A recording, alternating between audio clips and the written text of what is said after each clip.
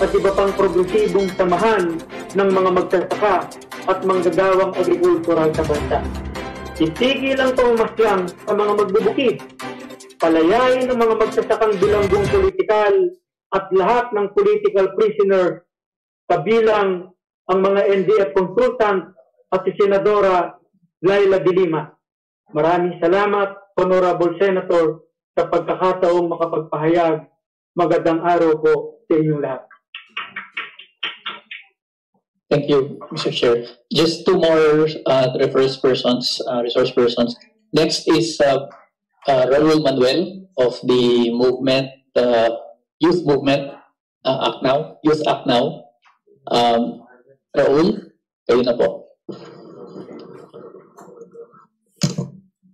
Magandang araw po sa kapulungang ito, Committee Head Senator Lacson at sa lahat ng nanonood live.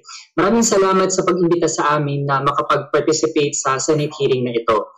Ako, si Raul Manuel, ay bahagi ng Youth Act Now. We will have the forum sharing our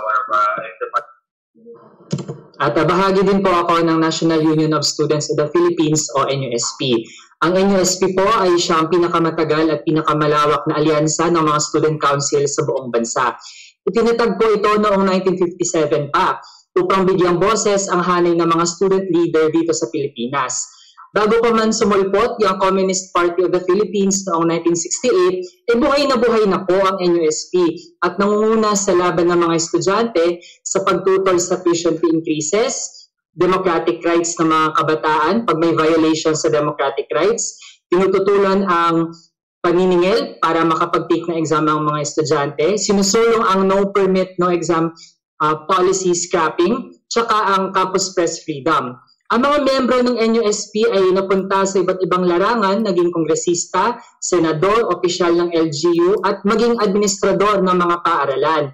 Sa kabila nito, pinagpipilitan pa rin po ng AFP na bansagang front ng NPA at ng CPP ang organisasyon namin. Sa pag-red tag sa mga organisasyon gaya ng NUSP, nire-red tag na rin po ng pamahalaan pati ang mga student councils and publications na mga recognized institutions sa kani-kanilang mga paaralan. Ang mga inaasahan na magsalita para ipagtanggol ang karapatan at kagalingan ng mga estudyante at kabataan ay siya mismo tinatawag ng mga terorista. Kaya ang ganitong ginagawa ay paraan para busalan kami mga kabataan na ang hangad lamang ay maisulong ang aming mga interes. Madami po kasi kaming gustong isang guni sa ating mga mahal na senador kasi maraming urgent concerns ngayon ang mga kabataan dahil napakalaki ng epekto ng pandemya at kalamidad sa aming karapatan sa edukasyon.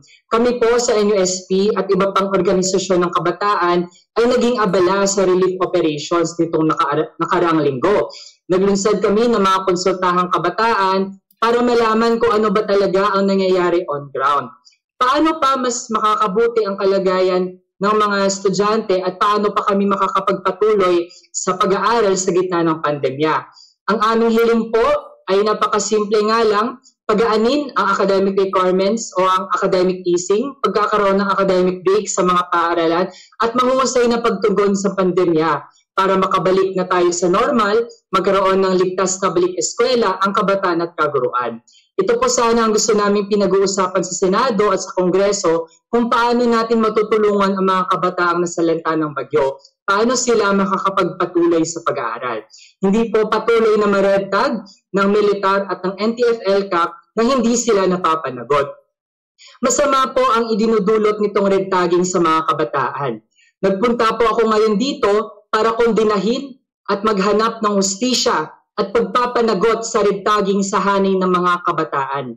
Gusto ko ding i-reiterate na bilang leader kabataan, kasama ng mga organisasyon na nakakatuwang natin sa pagsulong ng interes ng kabataan, tigilan na po ninyo ang pagbibintang sa amin bilang prente ng mga rebeldeng grupo dahil wala pong katotohanan yon. Pakinggan ninyo kaming mga biktima ng red tagging na inyong ginagawa. Hindi mahirap intindihin at sa totoo lang ay tahasang inaamin na nga ng security sector na sila ay nangre-red tag at ang sinisisi pa ay kaming biktima ng kanilang red tagging. Simple lang po, meron ng definition ng red tagging. Kaya hindi namin matatanggap na harap-harapan ay deny ng mga red tagger na sila ay nangre-red tag. Hindi po lingid sa kaalaman ng publiko na ang AFP ang isa sa numero 1 fake news purveyors. Bago pa man ang malawakang takedown ng kanilang network ng fake accounts sa Facebook, ay matagal na nasiwalat ang kanilang walang pag-iimbot na pagpapakalat ng mga kasinungalingan. Noong 2018 nga, ay pinakalat nila ang Red October Plot na pinangalanan ng AFP ang mahigit 100 ng mga pamantasan kung saan nag-recruit daw ang CPP para pabagsakin si Presidente Duterte. Pinagtawalan na nga lang po ng taong bayan ang ganong pakana, ganong pinakalat. At isinama pa doon ang Caloocan City College na di naman isang totoong paaralan. Sinabi rin noon ng AFP na ang panonood ng mga pelikula hinggil sa batas militar ang unang hakbang para magrekluta ang CPP at parte ito di umano ng radicalization ng mga kabataan. Kahit ang mismong exercise ng academic freedom ay pilit nilang tinatapakan. Ano nga po ba ang mali dito? Ganito ba katakot ang AFP sa mga kabataang nag-aaral lamang ng kasaysayan at ng lipunan? Ang NTF-ELCAC ay umiikot sa mga paaralan at sa mga komunidad, ginagamit ang pondo ng bayan para ibandera ang organisasyon natin bilang frente ng CPP. Kahit na ito'y walang basihan at batay na rin sa mga na-discuss na kanina ay walang ebidensya. Ginagamit ang NSTP o National Service Training Program, mapa-CWTS man o ang ROTC program para manakot at siraan ang mga organisasyon ng kabataan. Dito pa lang makikita na natin kung gaano kasahol ang pagpapakalat ng maling impormasyon nitong NTF-ELCAC. Sa lahat ng narinig natin ngayong araw at nitong nakaraang Senate hearing, litaw na pawang mga kasinungalingan at atake ang ginagawa ng security sector. Nagdudulot po ito ng takot sa aming mga kabataan at mga estudyante. Dahil ano ba ang nangyari sa mga aktivista, sa mga magsasaka, mga kabataan, indigenous people, at human rights workers na ni-red tag? Kung hindi man tinakot at hinaras, sila ay ikinulong. At ang pinakamasahol, sila po ay pinatay. Habang tumatagal ay nagmimistulang parang bumabalik tayo sa panahon ng mga Espanyol. Bawal na po ba magtanong? Bawal lang magsalita? Bawal lang magpahayag? Anong mangyayari sa amin na gusto lamang na mag-express ng dissent? What is supposedly a hearing about red tagging is turning into a hearing to red tag. Is this a prelude to prescription of our organizations under the terror law? Lubos na nakakadismaya na umabot tayo sa puntong ang pagsambit lamang ng pangalan ng isang personalidad at ang pagpapakita ng litrato nila ay pwede nang maging ebidensya o patunay sa mga bagay na wala namang batayan. Itong red tagging spree ng NTF-ELCAC ay bahagi ng kanilang iskema para bigyang daan ang mas malala pang mga atake sa mga kritiko at mga progresibo. Ang tingin pala nila, na inamin na rin naman mula sa bibig po ni General Parladi kanina, ay armado raw ang mga miyembro ng CPP. Sa mata ng NTF-ELCAC, walang pinagkakaiba ang armado at di armado. Kaya ang ginagawa nila sa mga pinaghihinalaang komunista ay tinatamnan ng baril at bala at ire-red tag para ma-justify sa mata ng publiko ang mga illegal na pang-aaresto. Hindi naiintindihan o pilit na hindi iniintindi ng militar, kapulisan at NTF-ELCAC na ang nagpapatuloy na digmaan ngayon sa bansa ay hindi dulot ng recruitment o manipulasyon o radicalization pa nga. Hindi po tanga ang mamamayang Pilipino. Walang hahawak ng baril dahil sila ay nalinlang lamang ng ilan. Kung mag-aaral tayo ng kasaysayan, makikita natin na ang paghihimagsik ay dulot ng kawalang hustisya at nanonood ng kahirapan sa ating bansa. Kanina po ay may pinakitang graph, ang NICA. Isang inaccurate na graph na may misleading na label sa gilid. Ako po, applied mathematics ang aking background, kaya nakita ko po agad kung gaano ka-misleading ang pinakitang graph. Gamit ang graph na yun, sinasabi ng NICA na ang paglakas ng NPA ay kaugnay ng paghina ng ating ekonomiya and vice versa. Ipinapahiwatig na may kahirapan daw dahil may paghihimagsik. Pero baligtad po ang katotohanan. May paghimagsik dahil may kahirapan. Hanggat hindi nalulutas ang mga ugat ng digmaan ay hindi po ito matatapos. Bago po ako magtapos, kahapon ipinagdiwang natin ang ika-157 na kaarawan ni Gat Andres Bonifacio. Nakagaya po namin ay isa ring kabataan nung siya ay lumaban. Wala siyang pag-iimbot na inalay ang kanyang buhay para ipagtagumpay ang pakikipaka ng sambayanan para sa kalayaan. Kaya naman, hindi mahirap isipin na kung nabubuhay pa si Andres Bonifacio ngayon, ay tiyak, magiging biktima din po siya ng red tagging at iba't ibang forma at antas ng pasistang atake at repression. Tiyak, lulustayin din ng gobyerno ang pondo ng bayan para atakihin ang KKK na binuo ni Andres Bonifacio, kagaya na lamang ng ginagawa ngayon sa progressive youth organizations. Mr. Chair, this red tagging obviously does not offer any solution to the problems of students and youth. The 19 billion peso budget of NTF-ELCAC is a total waste of people's money. We, the youth, call on Congress to take back this 19 billion peso budget allocation and instead appropriate it to gadgets and modules for students and teachers. We also call for the usage of this amount for relief and rehabilitation of areas struck by typhoons. Sa panghuli, hayaan po ninyo akong sabihin na wala pong mali sa paglaban. May mali po, kaya lumalaban. Ako, kasama ang libo-libong lider kabataan at mag-aaral mula sa mga konseho, publikasyon at organisasyon sa mga pamantasan at komunidad ay nananawagan na itigil na po ang red tagging. Dapat ay may managot sa walang tigil na atake sa karapatan ng kabataan at mamamayang Pilipino. That would be all for now, Mr. Chair. Thank you, Raul. Before that, Mr. Chairman, before you, lest we are misunderstood here in the Senate and in Congress, the Senate and Congress, for that matter, has already infused 15 billion for the pandemic. No, for the typhoon victims, 15 billion. At pagkatapos, I think for the pandemic, an additional 20. Dahil baka akala nung nagsalita, walang ginawa ang Kongreso at Senado tungkol doon. Mukhang ang gusto yata ay madagdagan pa. I confirm that kasi ako yung nag-introduce ng institutional amendment. Ang nirecommend ko, 20 billion for the typhoons. Ang inadapt ng Senate version is 15 billion. I just hope na madagdagan pa sa bayan. Ano po? Sa pandemic, ganun din, dinagdagan na rin namin sa universal healthcare. Lagi namin dinadagdagan yung taon-taon. So, na-address na ng Kongreso yung panawagan ng si Mr. Raul. Thank you, Mr. Chair. Anyway, kung nais nyo pang dagdagan, yung budget ho ng NTF-ELCAC, I think is available for.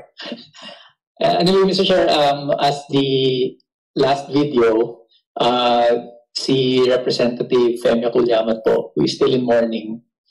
Despite being in mourning, nagpasabi po siya sa amin kahapon na nais niyang magpaabot ng kanyang mensahe dahil sa nabasa o narinig niyang statements kahapon ng ating security sector involving her child.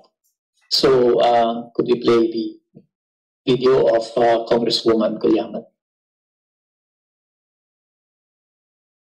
After which I think Kong Neri will end that, once you will have si Neri, and then we will be open for questions.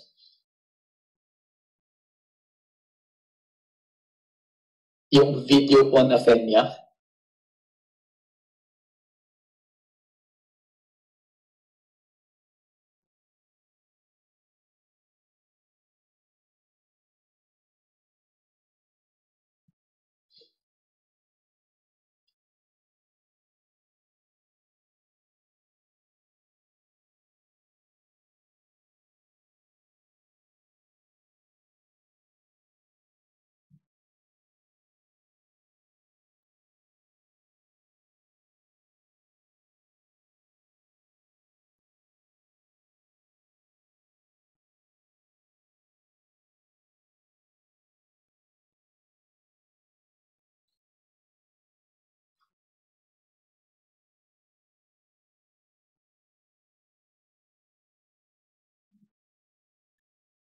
i-play po ng video na niya po yung file niya.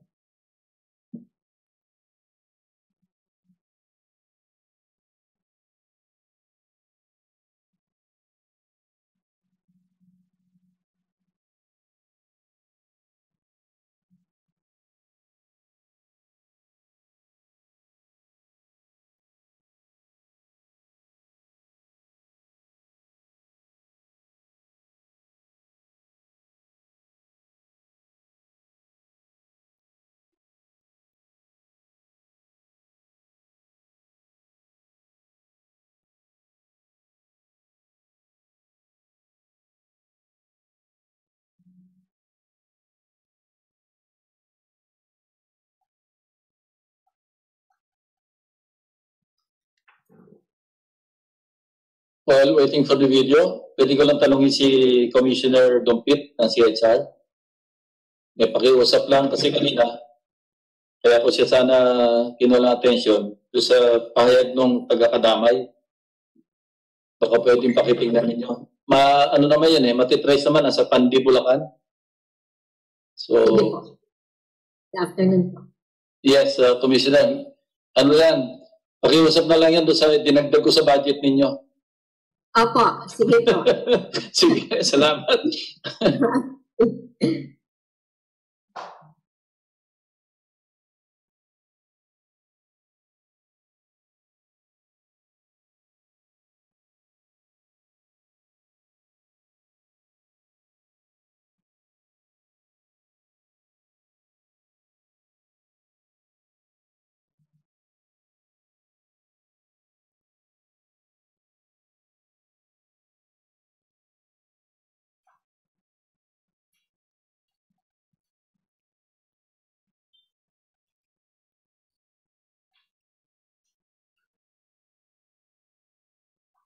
Si Senator Pangilinan yata, meron ding issue na gustong i-raise sa CHR. Senator Kiko.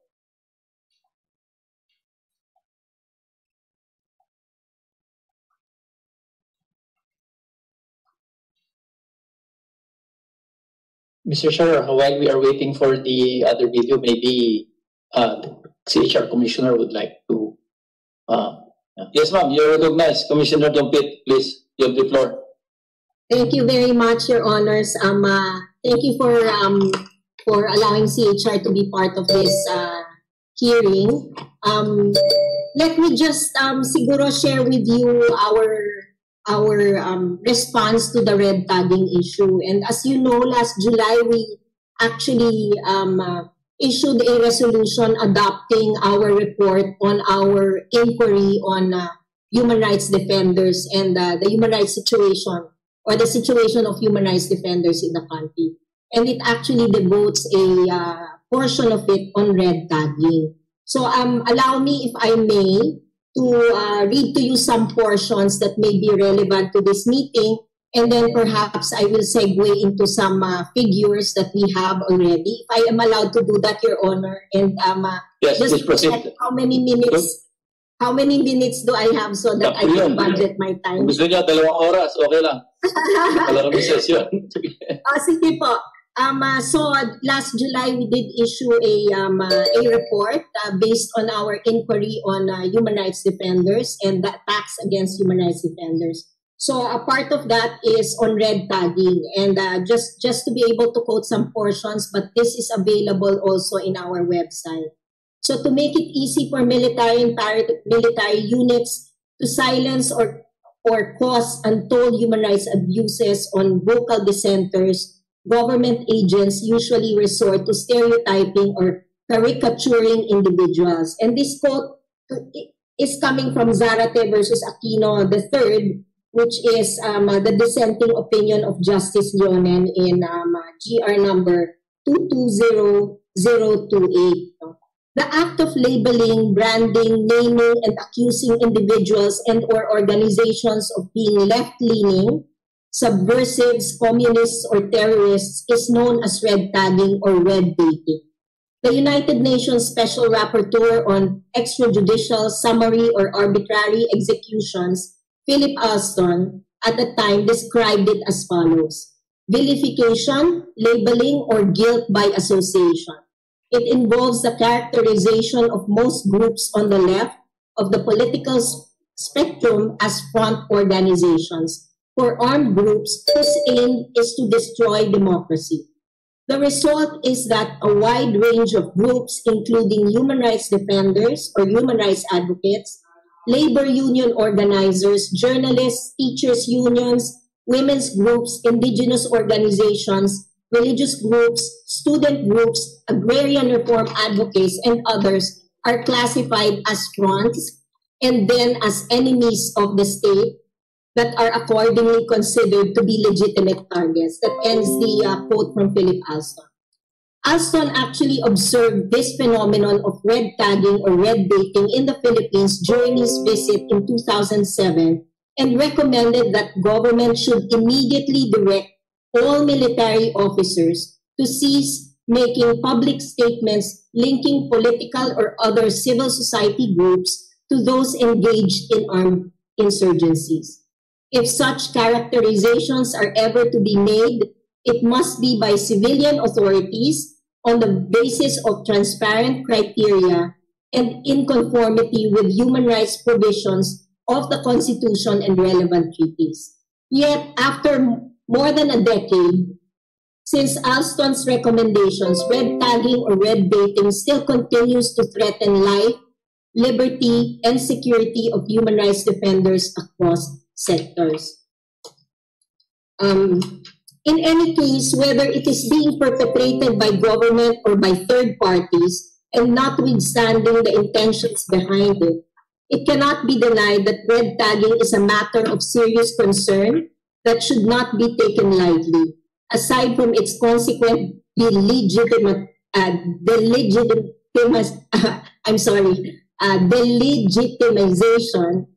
of dissent and public stigmatization. It is more often than not a prelude or even an open invitation for anyone to commit further atrocities against the person's tagged. The Commission thus echoes the assertion of human rights defenders that the act of being red tagged by itself already constitutes a grave threat to their life, liberty, and security. They must therefore be protected and provided with an effective remedy against it, regardless of whether they can accurately pinpoint the source of the threat or identify suspected possible assailants. The Commission also finds it apt to reiterate its earlier pronouncement that while some members of certain organizations may support the armed struggle, it is very likely that most of the other members recruited into these organizations have no idea on what communism or revolutionary struggle is about, or even that their leaders might be supporting the NPA. Many of them may be devoid of revolutionary ideology, joining movements merely to articulate discontent or to advance specific advocacies, such as the preservation of ancestral domains, or the implementation of agrarian reform or improvement in the delivery of justice, healthcare, education, and other social services. The existence of these groups and the freedom they exercise in articulating issues should be viewed as badges of a vibrant democracy and not as attacks against the state. We also recommended the following, among others. Pursuant to the state's obligation to protect and promote the internationally recognized human rights of all individuals within its territory, and subject to its jurisdiction, the Commission recommends that the executive publicly acknowledge the legitimacy of the work of human rights defenders and seek to actively protect and promote the right to defend rights. Adopt as part of the national policy the principles and rights defined in the Declaration on Human Rights Defenders and other international instruments. Combat impunity by investigating all allegations of extrajudicial killings and forced abductions of human rights defenders, and hold to account all those proven guilty of criminal acts, of such criminal acts. Prohibit violations against human rights defenders, including vilifying, surveilling, red tagging, threatening with reprisals, and other practices that restrict the right to defend. There are many more recommendations here, Your Honor, but I would like to just share with you other thoughts on the matter. I was asked also to comment on whether pwede bang ipagbawal or criminalize o i-criminalize ang red tagging. Will it not be against freedom of expression? So, of course, yung government-funded vilification campaign cannot be equated with normal expression of ordinary citizens. So, just to be able to say that, of course, it is within the plenary powers of Congress to be able to determine whether an act can be criminalized. No? It is not against freedom of expression because free speech is not absolute. We all know that. It cannot be exercised to the detriment of others, and in this case, those who suffer HRVs as a result of red tagging. Just to give you an idea of some figures, we're still cleaning this up, Your Honors, but based on our data bank, we have started our computerization in 2009. And from 2009 to 2016, we have tagged, reported, there has been a report of 25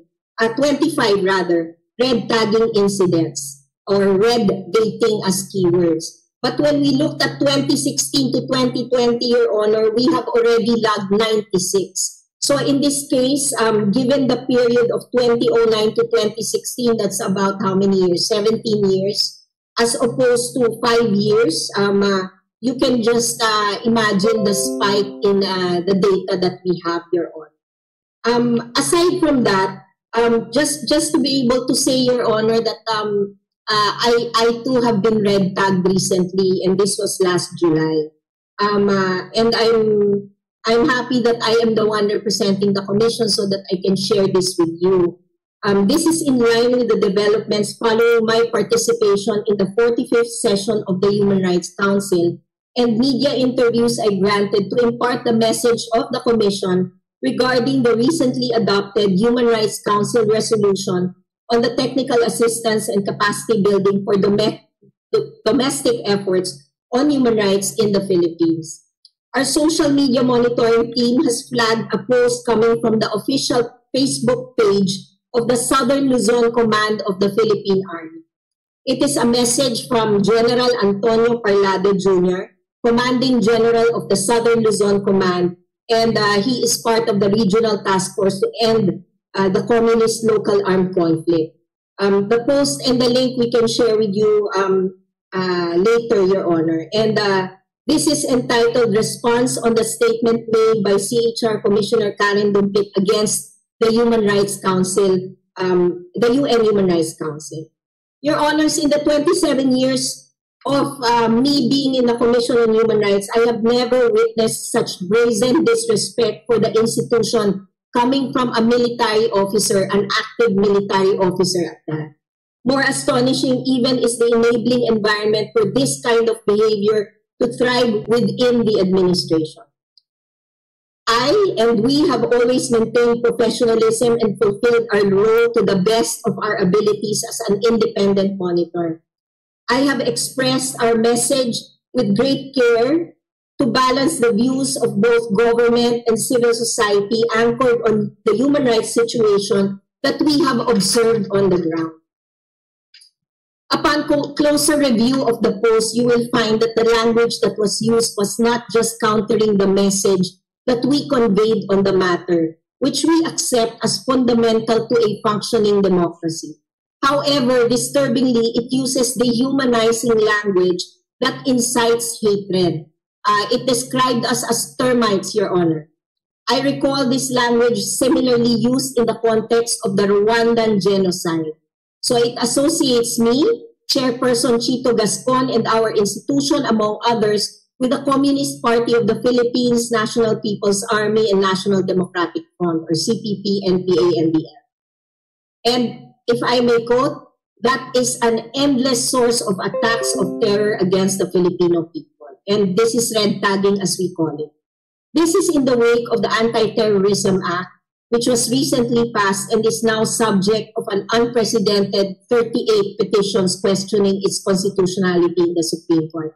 Incidentally, Your Honor, we have also submitted our amicus brief on the matter, and we will be happy to furnish you with a copy of that.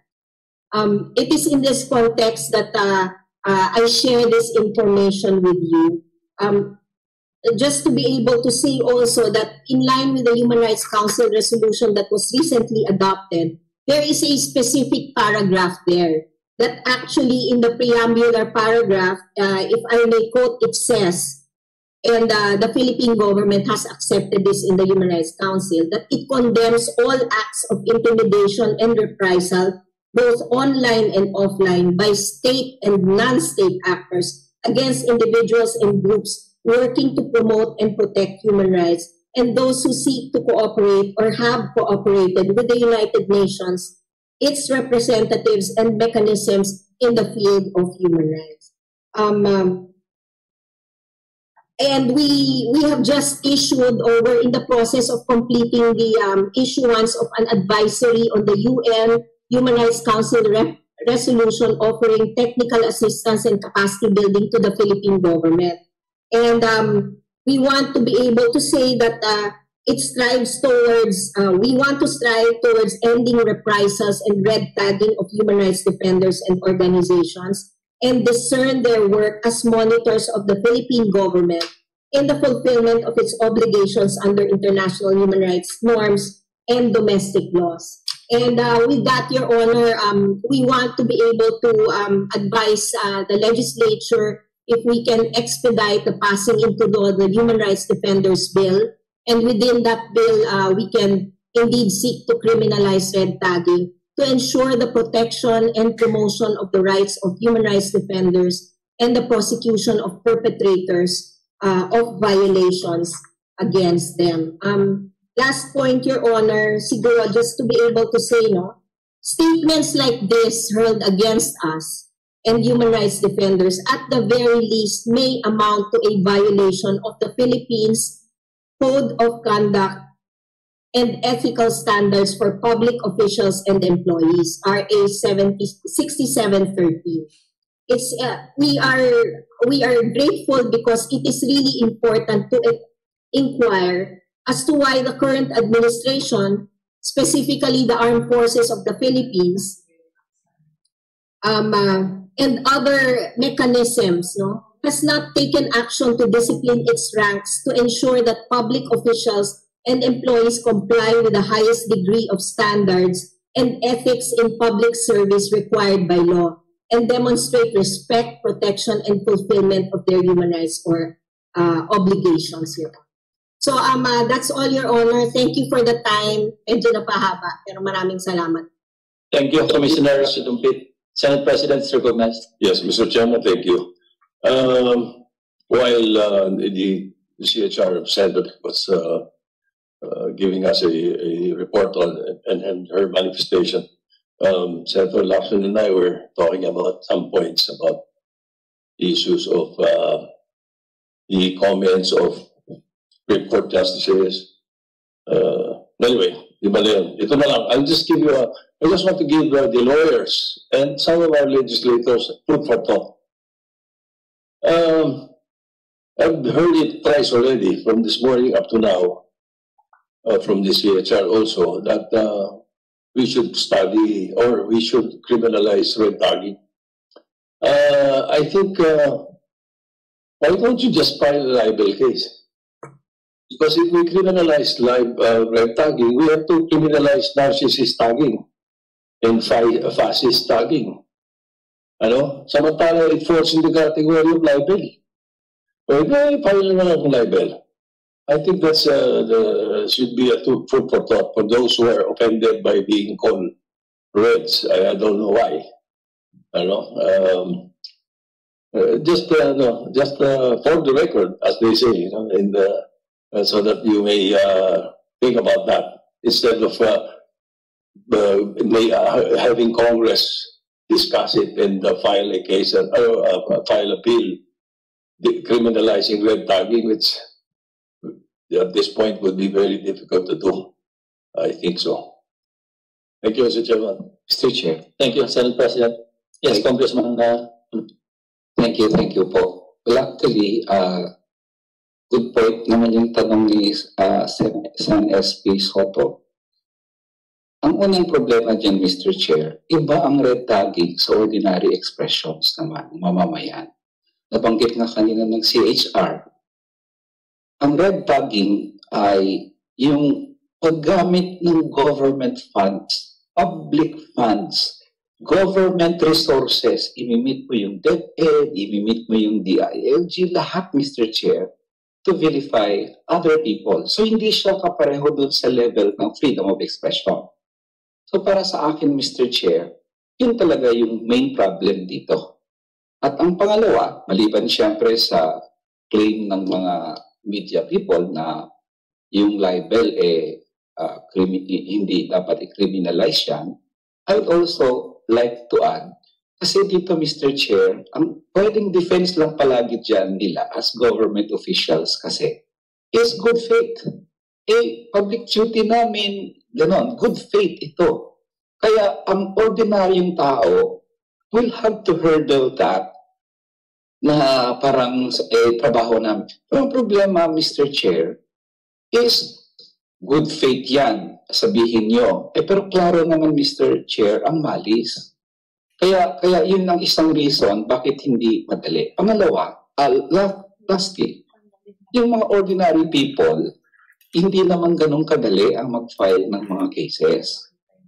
So, hindi yan parang, hindi sila equal Yung hindi sila pwedeng ipagtabi. Kaya, you have to look for lawyers, you have to look. Kaya nga, china-challenge na lang sila na, if you think na tama yung nyo, then, kasi otherwise, magsasabi tayo, hindi, sige, free for all tayo. Yung gulo ng bansa natin yan. Ayo, pwede yung ganyan, kasi sila, pwede rin. Hindi pwede, Mr. Chair. Maraming salamat po, Mr. Chair. Just rejoin the government is not exempt from liability. Mr. Chair. Thank you. Mr. Chair. Mr. Chair, I think we have one more. Ready na? Ready na yata. Okay. Baka pwede na po play.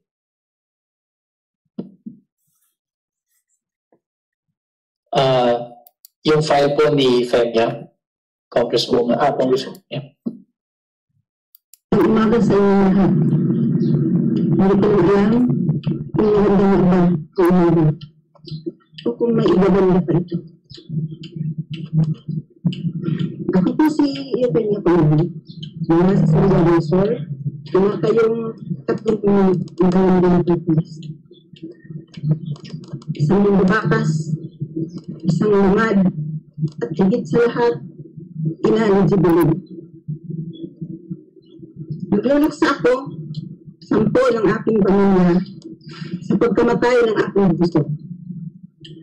Walang kasing bigat ang aming dalamhati, pero minamarapat kong magsalita sa hearing na ito dahil paulit-ulit na pambabastos at paninira sa ating anak, kahit siya ay patay. Pilit ninyo ginagamit ng nagririgtag ang pagkamatay niya para sa rigtagin sa bayan niya. Sinasabi ng militar, namatay daw ang aking anak sa isang encounter na nangyayari.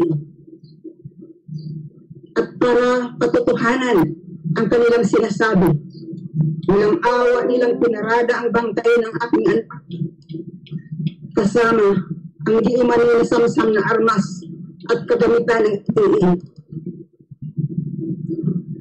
Pinaslang siya, ginawa pang propyo ng digma para lang magamit sa kanilang paninira sa aming tribo, sa aming pamilya at sa aming organisasyon. Mahal ko ang aking anak. Hindi ko siya kailanman ikahihiya o ikatakot. Ako ang nagpasilang sa kanya. Mabait siya. Walang ibang hangad, kundi ang matulungan ang mga lumad laban sa mga nang-aapi sa amin. Hindi siya tanga, na madaling madala, lalong hindi tipong na magpapaluto o bulag na susunod. Kaya hindi ko kailanman matanggap ang mga paratang sa kanya na siya ay narinlang lakang. Hindi madali para sa isang anak, para sa isang ina, na mawalay sa anak, na nagpas niyang lumahok sa ibang uri ng pakikibaka. Pero kahit hindi ko ginusto, na malagay sa panganib ang aking anak, ako rin ang gumagabay sa kanya mula ng una niyang pagtayo hanggang matuto siyang lumakad at tumakbo. Kaya nagpas siya akong igalang ang kanyang personal na desisyon. Hindi ako nagtulak sa kanya ang lumaban. Hindi rin ang mga organisasyon ang nagtulak sa kanya.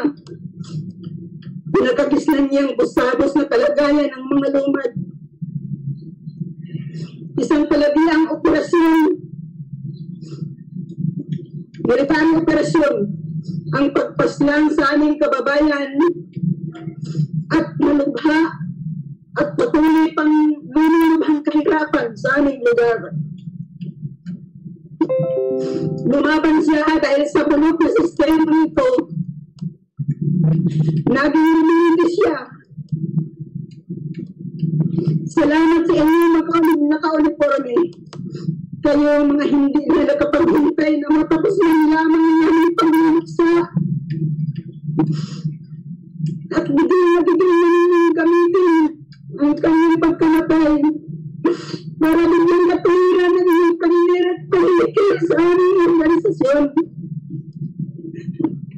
Pinayin ko naman, walang kinalaman ang bayan nila sa naging desisyon ng aking anak.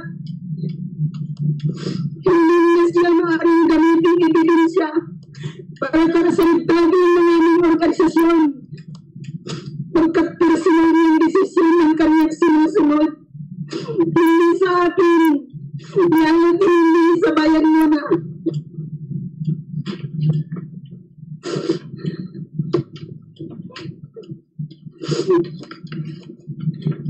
Gusto niyong kumbinahin ng bayan muna sa Sible?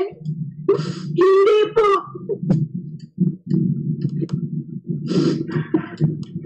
Intindihin niyo muna. Ang hirap na pinagdadaan namin mga naman sa araw-araw. Ang ating anak ay hindi unang naman na tumahak sa galing landas dahil hindi siya ang huli. Kayo ang matilit pang nagbulinsod sa kanya na lumaban. Ginawa ninyo ang pagmamalapit sa anak ko. Nagtataka ba kayo kung bakit hindi matapos-tapos ang digmaan sa ating bansa? Nawagan ako sa lahat.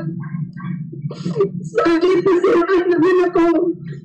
Ang aming pamilya at organisasyon. Bakit hindi natin harapin ang tunay na dahilan? Bakit nasa gitna pa rin tayo ng iban dito sa atin? Subukan ninyong bigyan pansin kung gano'n ninyo na may hirap. Lalo sa mga katutungan. Alam niyo ang problema ng aming komunidad. Hindi niyo ang paglilipit sa amin. Alam niyo ang namatay. Ang ating paglilipsa, ang aming paglilipsa. Sana pagkaya ng kapalit nito. Ang ating hindi ng isang tuwa. Hindi nagkait kayo na magkakapagalit ng kanyang anak. Maraming salamat po.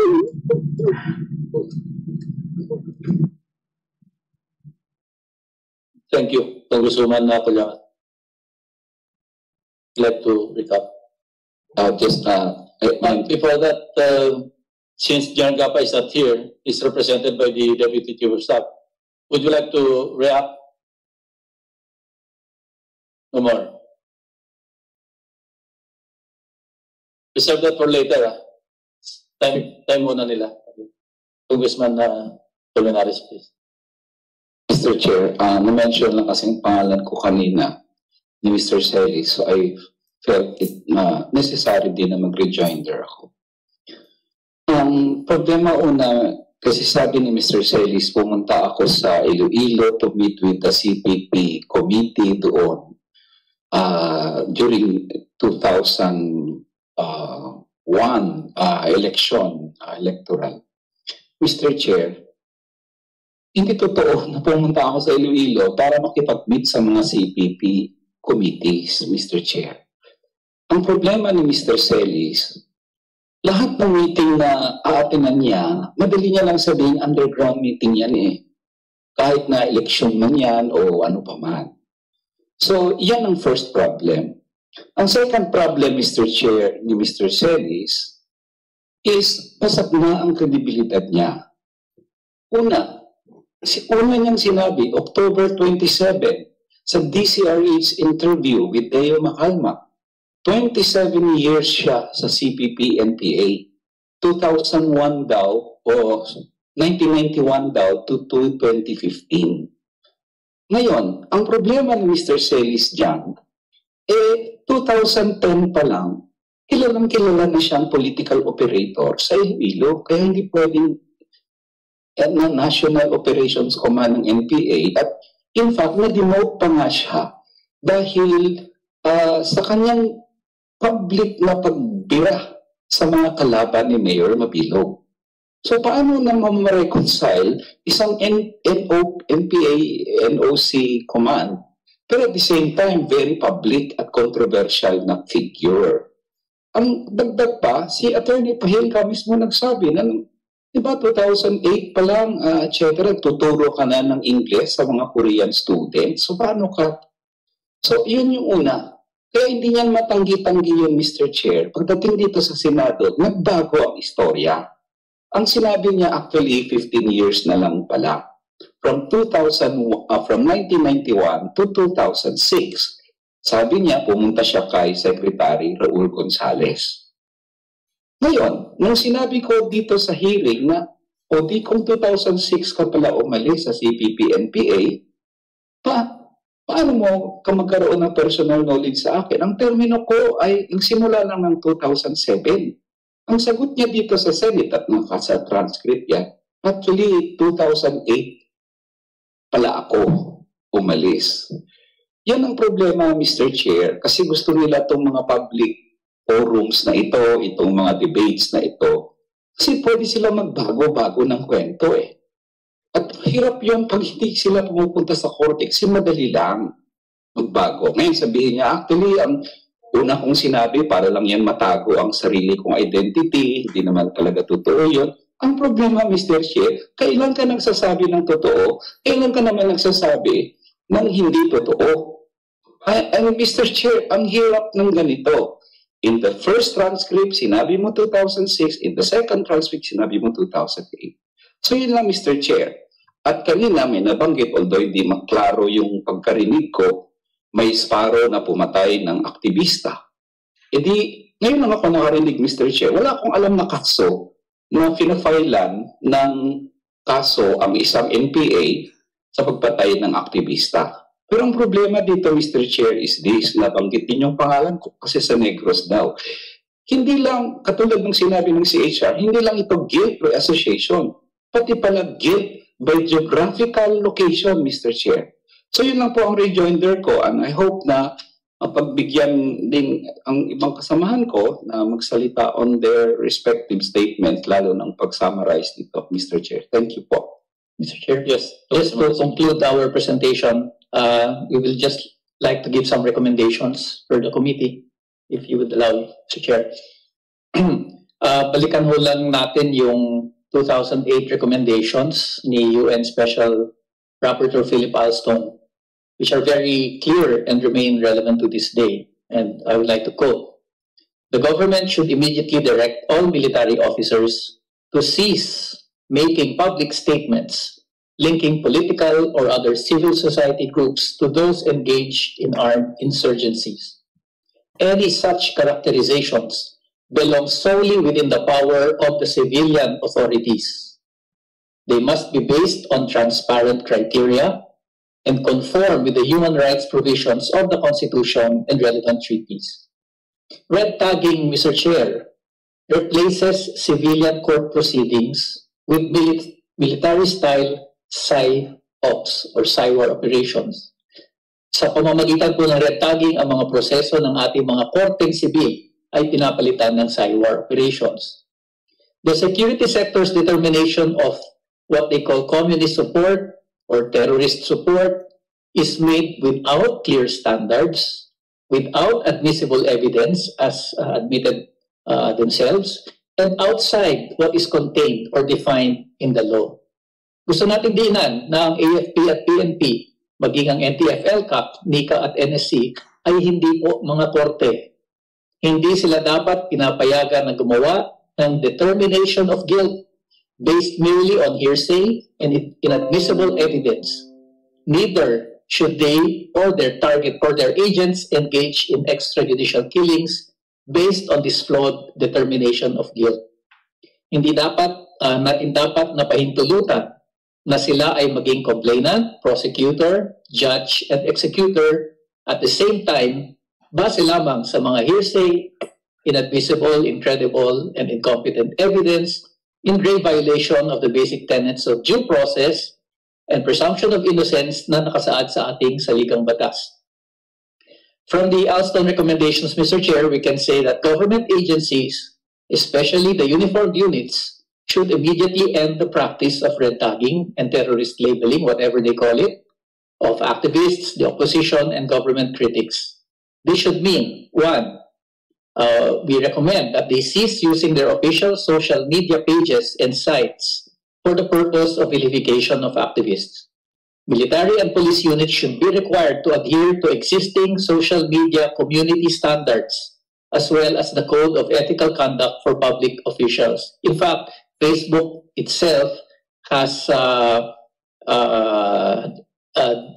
listed several of these accounts traced to the military. Number two, state forces must not weaponize social media, engage in coordinated inauthentic behavior, and spread fake news. Ito po yung dahilan kung bakit dinown yung mga sites. Number three, the AFP and PNP should end the practice of red tagging, guilt by association, and terrorist labeling using posters and streamers. And these are what the witnesses said earlier. These should also include the persona non grata streamers that undermine the authority of the LGUs. Number four, the AFP should also end the policy of forced or fake surrenderies, as exemplified by the floating surrenderies from Masbate, who were photoshopped by the military, and the forced surrenders of non-combatants in Bulacan, for example, or Cagayan Valley. Congress should review appropriations for the ECLIP, as the questionable surrenders make the program prone to corruption.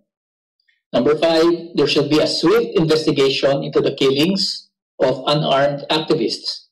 The principle of command responsibility should be observed in areas where there has been a high incidence of extrajudicial killings of activists. Very clearly, the issuance of AO number 35 that creates the Interagency Committee on Extrajudicial Killings, Enforced Disappearance, Torture, and other grave violations of human rights to life, liberty, and security to persons did not resolve these cases of EJKs. It, in fact, failed to stop this political violence. We strongly recommend, Mr. Chair, the creation of an independent commission that will investigate these cases of EJKs, enforced disappearances, and other rights violations. Number six, the Philippine government must uphold the right to organize, unionize, freedom of association, and academic freedom in schools. Legal organization should not be the subject of harassment, surveillance, and demonization. And number seven, Congress to pass the Human Rights Defenders Bill, authored here by in the Senate by Senator Laila de Lima, that principally aimed at providing mechanisms that will protect the life, liberty, and security of human rights advocates and defenders in the conduct of their work. In relation to legislation, Mr. Chair, maybe the Senate would also like this to study the possibility of that proposed measure to prohibit red tagging. Sa kabuuan, Mr. Chair, dapat ay panindigan ng Philippine government ang kanyang mga obligasyon sa International Covenant on Civil and Political Rights and the International Covenant on Social, Economic, Cultural Rights. Dapat ay panindigan din ng pamahalaan ang nilalaman ng Comprehensive Agreement on the Respect for Human Rights and International Humanitarian Law na isang landmark agreement na nilagdaan noong 1998 sa pagitan ng gobyerno at ng National Democratic Front. At this point, we would like to address what we believe to be is the underlying issue in the practice of red tagging and terrorist labeling, the existence of armed conflict in our country. 5 dekada na po itong armed conflict na ito at tulad ng nasabi na, marami na hong namatay, marami ng counterinsurgency plans and government deadlines ang lumipas pero hindi pa ho natatapos ang gera. Ang pinakasentrong tanong po na mananatili pa rin hanggang sa ngayon, bakit patuloy pa rin ang armadong tunggalian sa ating bayan?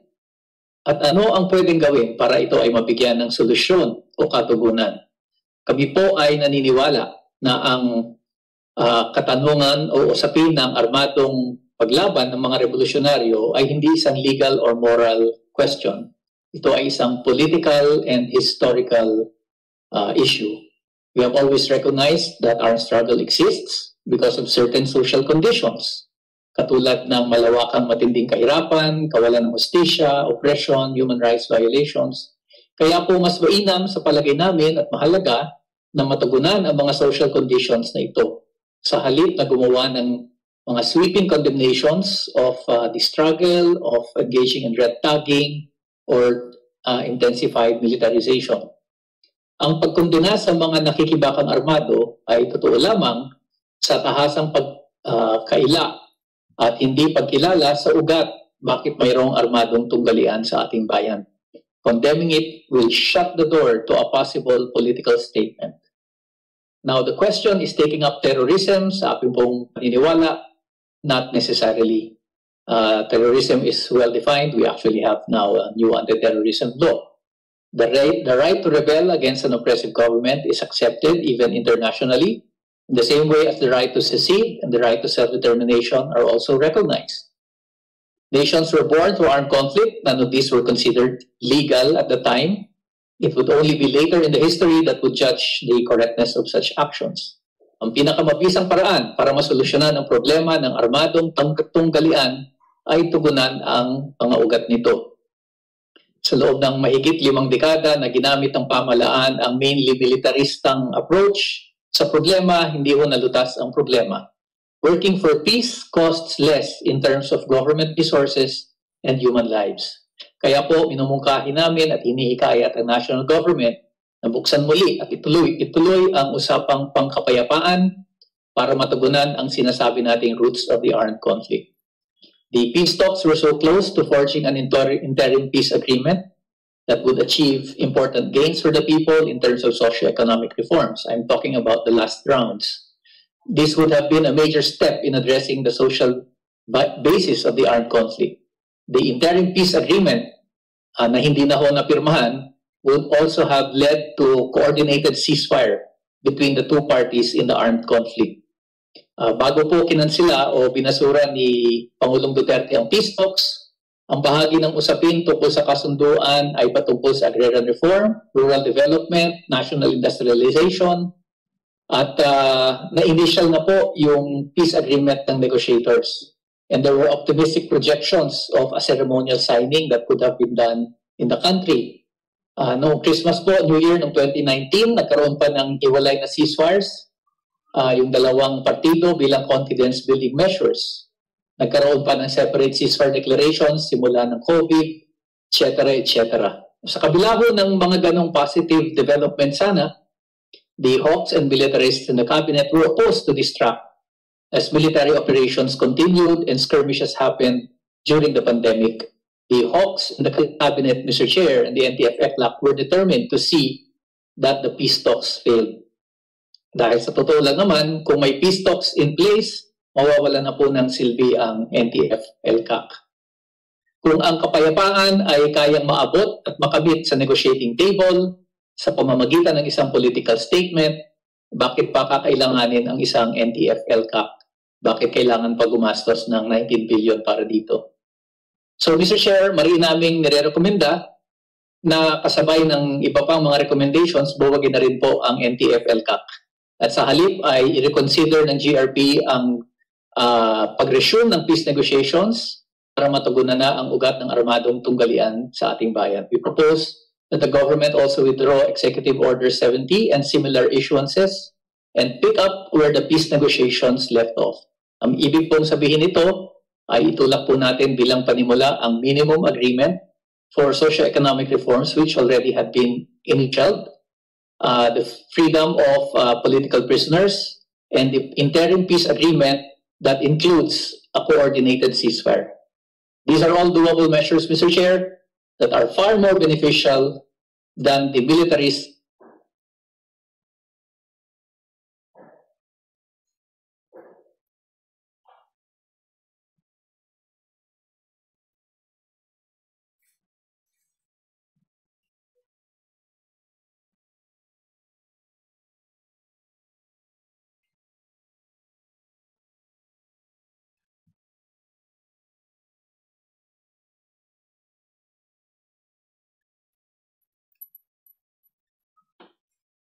Mr. Chairman,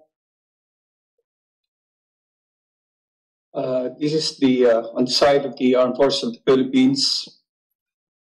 Javelin Puliamat died as a combatant member of a non-state armed group, the CPP-NPA, already declared armed terrorist organization.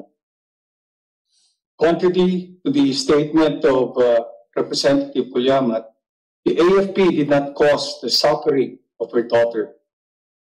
She died in the midst of a legitimate gun battle with soldiers of the 3rd Special Forces Battalion of the Philippine Army.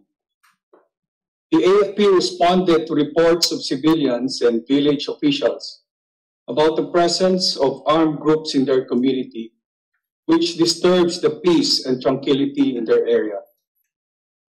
The NPA's presence in their community violated the provision of Republic Act 9851, which says these armed groups are not allowed in non-defended localities or they pose a safety and security threat to the people in the communities. Mr. Chairman, our soldiers perform their constitutional mandate as the protector of our people, and we remain as the protector of the people, and we stand by our mandate also to secure the sovereignty of the state and the integrity of the national territory.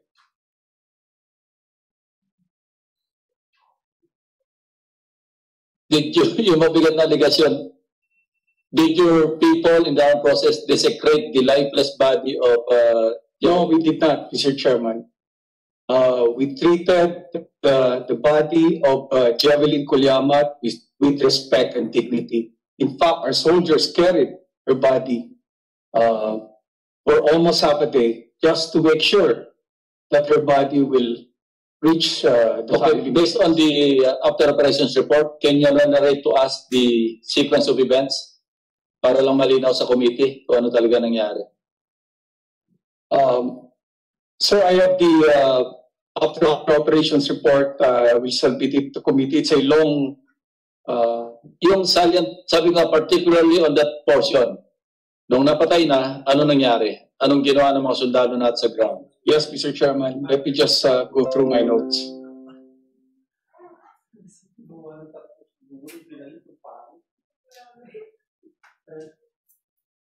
Si alam mo, Vice Admiral Kagawan, desecration of a lifeless body is not only un-Filipino, it is un-Christian. That's why I want you to respond to that allegation or to the statement of Representative Kulyamat, because coming from her, an elected representative, mas mabuti address nyo yan, di ba? Yes, Mr. Chairman. Are you privy? Sige. Who wants to talk first? Yusek Badut. Mr. Chair, we, as part of NTF-LCAC, we did get a report about this, and the body of Javelin was abandoned by her comrades. So instead of leaving the body there, our soldiers, the men and women, the soldiers of the AFP, took the body, wrapped it very gently with a very respectfully with a blanket, and she was brought down. I mean, they could have left her there, but when you ask them, why did you not just leave them? They said, well, we had to bring her back to her family so that she could get a proper burial. So, and hindi po ginawang tropeyo or anything like that. That's not true at all. Yes, Jennifer Lade, related? Yes, sir, additional lang. We are in touch with Colonel Baybayin, the commander of the 3rd Special Forces. They have to carry the body 5 hours, walk 5 hours, and in fact, they were met by Jesrin, one of the sons of Rep. Kuyamat, and they were very thankful for taking care of the cadaver of Javelin and for providing all the assistance so that they will be able to see the lifeless body of their sister. So it's not true that the armed forces of the Philippines, the AFP and the SF battalion desecrated the body. In fact, they afforded her all the respect and all the assistance that they have to do to make sure that she will have a decent burial. Yes, Bas Admiral, go. Yes, Mr. Chairman, I have now here the... ikaw na lang sa directly from the after operations report. Yes, Mr. Chairman, I have the summary of events.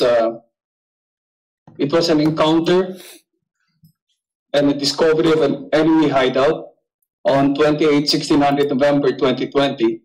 For the summary of events, Mr. Chairman, Your Honors, on 28/1600 or 4 p.m. in the afternoon of November 2020, an encounter of the Special Forces Team 702, led by Sergeant Mark Anthony Azuela, Philippine Army, against 30 CNTs of SYP Platoon Guerrilla Front 19 under Mario Himo Jr., aka Kobe or Renren. At vicinity, there's a grid coordinate here, Your Honor, but it's in Sitio Mabog, Barangay San Isidro, Marihatag, Surigao del Sur, that resulted to the recovery of 5 high-powered firearms and 1 CNT killed.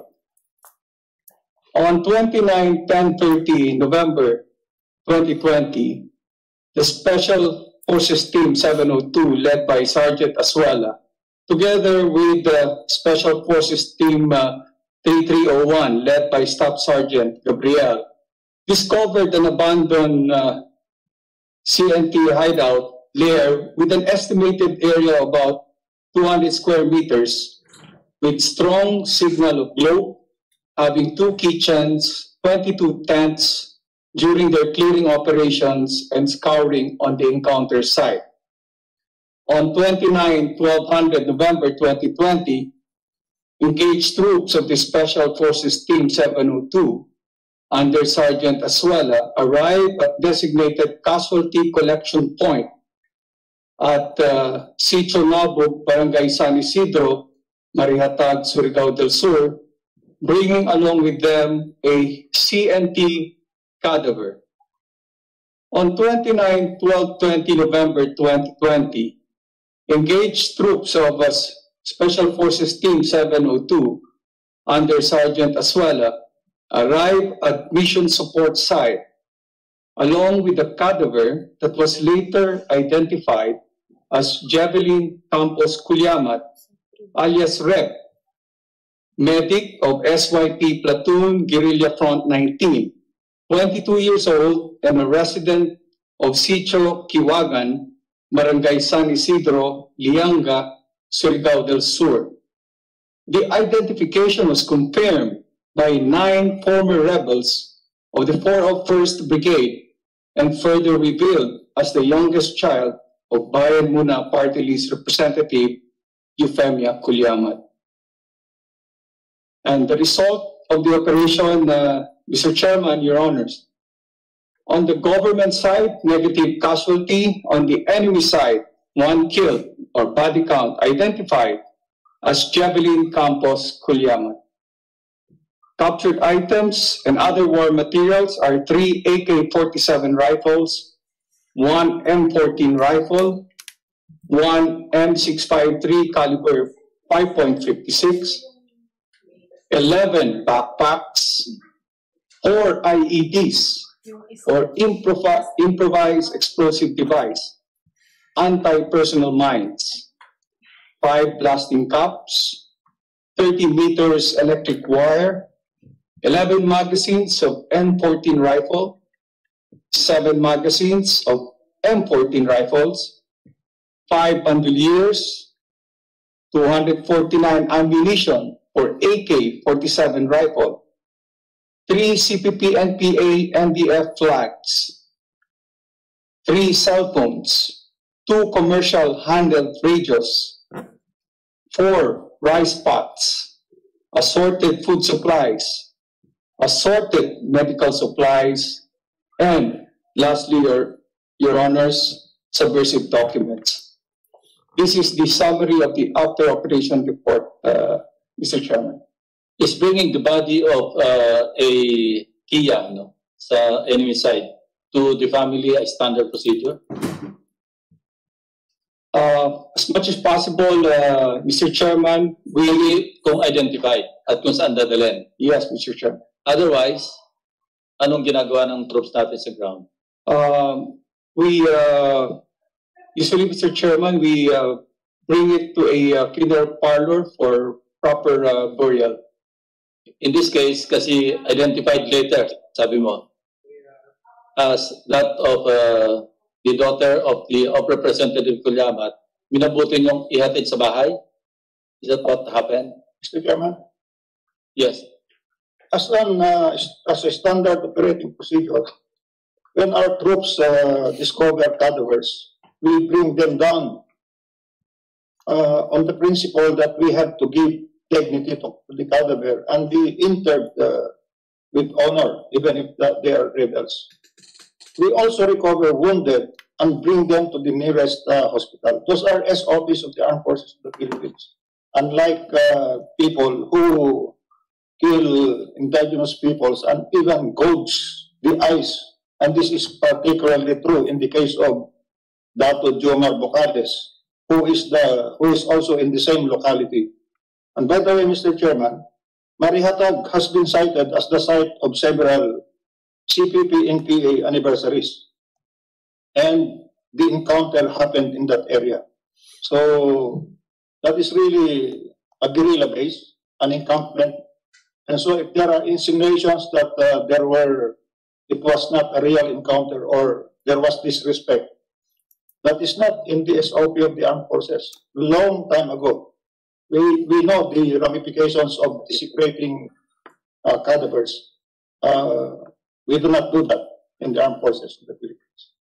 Mr. Chair, just for the record, Mr. Chair, I would be submitting to the committee the picture that was posted on the various sites of the AFP and even the Philippine News Agency, showing the body of Jenilyn Kulyamat sprawled, wala pong balot. So I don't know where Undersecretary Badoy got the idea that they binalot daw nila sa punot. Ito po ay walang balot in front of 11 men. At kasama po sa nakahanay sa bangkay ni Jenilyn ay yung iba't ibang mga materyales na kanilang nakumpiska. It is a post photo. It is a war trophy kind of photo. The faces of the men are blacked out, probably to show that they are not smiling, but it certainly appears that they are very proud. And I think this is what Congresswoman Kulyamat pointed out, na na-desecrate ang katawan. If it were for mere identification, Mr. Chair, they could have took the picture. Bakit nag-post pa sa harap ng 11 mga sundalo? Bakit pinost pa ito sa social media? Bakit pinadala sa Philippine News Agency at pinakalat ng Philippine News Agency? I think that is the complaint of Congresswoman Kulyamat. So I will be submitting this, Mr. Chair. Undersecretary Lauren. I think it's really funny how Teddy Casino finds a photo more No, there's nothing funny about this. Offensive. Sorry. let her finish her statement. He finds it a photo more offensive of a 22-year-old that was slain rather than a slain 22-year-old for a cause that's senseless. He will not condemn it. That's the outrage here. There are no winners in this war. If you think that NTF-ELCAC is goading, we were gloating because a 22-year-old child died, just because she's an NPA, you are so wrong. This is a tragedy, and there are no winners in this war. Thank you. Yes, John Perlado. Mr. Chair, on that statement that the soldiers were seen in that photo with covered faces, that's not because they are smiling, but that's because that's standard operating procedure on Special Operation Forces. You know that because I'm also a member of that unit once, and we don't do that to our enemy, even if they're dead or captured. Now, the only reason that we took those pictures is to make sure and to have an evidence that Javelin died with a firearm sling in his body. No other purpose for that. Mr. Chairman, aren't we straying away from the sense of the hearing? It's about the issue of red tagging. Nagkakaroon tuloy na sagutan dito na para tayong hindi in a parliament, in parliamentary procedures are not followed. I think we should call it to order and go back to the subject matter. Mr. Chair, yes, Mr. Chair, Mr. Senate President, with your indulgence, I'd like to put this whole thing in perspective. This is not the first time that these groups, the Bakabayan Bloc and groups that are identified with them, have brought the government to court for red tagging. They've done it with President Arroyo, with President Aquino, and now they're doing it with us. And if you don't mind, could I kindly read? They did it with us, and I would like to read the decision of the court, if you don't mind. Okay, so this is Karapatan, Philippines, Rural Missionaries, Gabriela et al. Versus the President and the rest, General Secretary Esperon and the rest. So, okay, petitioners here allege that they were viciously red tagged as front organizations of the CPP, NPA, NDF, which puts their life, liberty, and security at risk. The Court of Appeals ruled, and I'm quoting, "There is no substantial evidence to establish the petitioner's allegations. With the foregoing in mind, this court finds that the allegations in the petition and documents submitted did not fulfill the evidentiary standard to establish that petitioners' right to life, liberty, security, and privacy were violated or threatened by the respondents. There is no evidence of extrajudicial killings, enforced disappearances, arbitrary arrests, malicious prosecutions, and defamations. First, the petitioner's general statements that some incidents of extrajudicial killings and enforced disappearances of human rights workers happened during the present administration are empty averments. The case briefs attached to the petition are self-serving, being entirely prepared by the petitioners and their organizations. Verily, the petitioners' bare allegations are not facts and do not have probative value to justify the issuance of the extraordinary writs. The broad generalizations of alleged threats and violations border on the contemptuous and do not deserve any judicial action. Second, there was no evidence that the alleged killings and disappearances are on account of the victims' membership in organizations tagged as legal fronts of the communist and terrorist groups. The petitioners merely lumped together the purported violations and threats against individual officers and members absent proof that they were committed because of their humanitarian works. Third, the supposed inclusion of petitioners' names in the gallery of activists and communist rebels failed to demonstrate an actual threat to their life, liberty, and security. Here, the inclusion of petitioners' names in the gallery likewise has no direct relation to the circumstances of extrajudicial killings and enforced disappearances. There is no evidence that the petitioners have been susceptible to harassment and to increased police surveillance because of the gallery. It is settled that the alleged threat to petitioners' rights to life, liberty, and security must be actual and not merely one of supposition or with the likelihood of happening. Fourth, the petitioners anchored their fear on Trump charges against them to justify their detention. The petitioners submitted online news articles with their statements accusing the government of illegal arrests. However, the filing of cases cannot be characterized as an unlawful act or omission. The fact remains that the charges against the petitioners are duly filed and ruled upon. The cited arrest, detention, and prosecution of the individual officers and members are lawful. The pending petition for proscription is a remedy provided by the law. The creation of the NTF-LCAC is pursuant to a legitimate state objective to maintain peace and order. Yet, the petitioners failed to show how the legal cases against them translates to threats of extra illegal killings and enforced disappearances.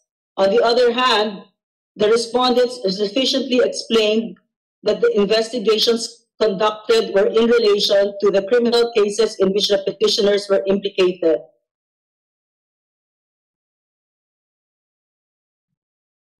Hold on.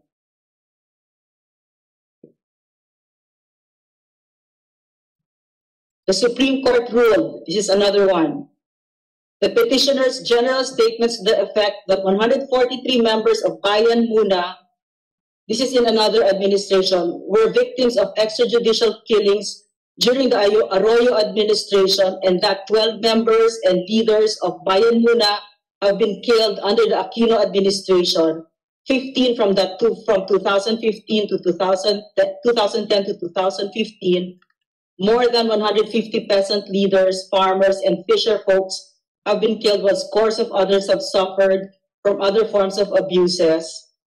Mere membership to these organizations or sectors cannot equate to an actual threat that would warrant the issuance of a writ of amparo. And moreover, the fact of death of one of the Karapatan's workers without corroborative evidence that his death was on account of his membership in Karapatan is not an actual threat that would pass the test of substantial evidence. On and on. And they know this, yet they keep using that word red tagging, even though our courts of law have already ruled very clearly that what they have is amorphous. It's just part of their imagination. And why do they do that? They do that because it silences us. And how can we do that, Mr. Chair, when it's our job to protect the Filipino people? Now, we have to be free to give our people the accurate information, because there is verifiable proof that our children are really being recruited by Gabriela, Bayan Muna, teachers, all of that, and they become NPAs and then they die. Now, this is part of our job. Okay, thank you. Now, since Mr. Chair, a very brief comment, Mr. Chair. Sa binasa ni Yusek Badoy, binabasa niya yung isang Supreme Court resolution on a petition for writ of amparo by a number of human rights workers. Tama siya, ganun ang naging ruling, dinismiss. And Yusek Badoy says, amorphous daw yung claims ng mga petitioners. Let me just point out as a fact na isa sa mga petitioners na humihingi sana ng writ of amparo bilang protection sa kanya, si Zara Alvarez. Sometime later, she was in fact killed after being red tagged, Mr. Chair. So let me just put that on the record. Mr. Chair, may we rejoin her from the left. Who has to... Okay, here's the situation now. We're done with the presentation of the Makabayan Block. Naputol yung presentation kanina ng security sector because of technical difficulties. Would you like to proceed with that remaining presentation? Thank you, Mr. Yes, sir. Thank you, Mr. Chair. You can present that, and then we go back to question and answer part kung meron pa mga tanong or may mga rejoinders. Go ahead. Yes, sir. While James Durimon is preparing, I'd just like to again go back to the last hearing where Jean Lindo of Gabriela is again saying something like Honeymaid Suaso, Karapatan Secretary General in Mindanao is missing, as if saying that the AFP took her. But she's not saying anything about the malversation case that Honeymaid Suaso is facing with the CPP for malversing the funds of Karapatan as well as the Communist Party of the Philippines. Now, I'm saying, and I'm telling you this, sir, because I'm sure Panfilo Lacson will be again a target of liquidation. Yes, please go ahead, Mr. James Duros.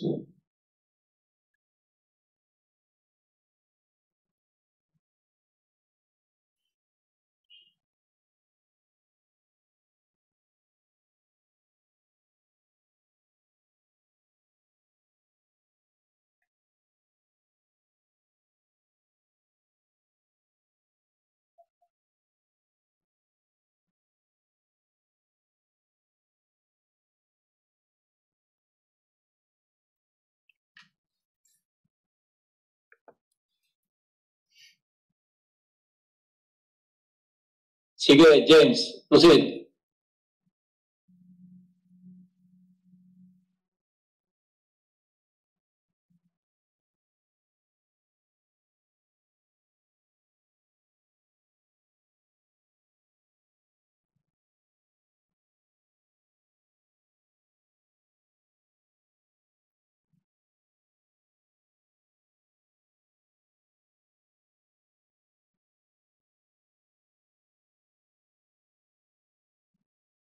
Technical, nandun siya, yung naka-crew cut, please, yung kaninang nagsasalita na naputol.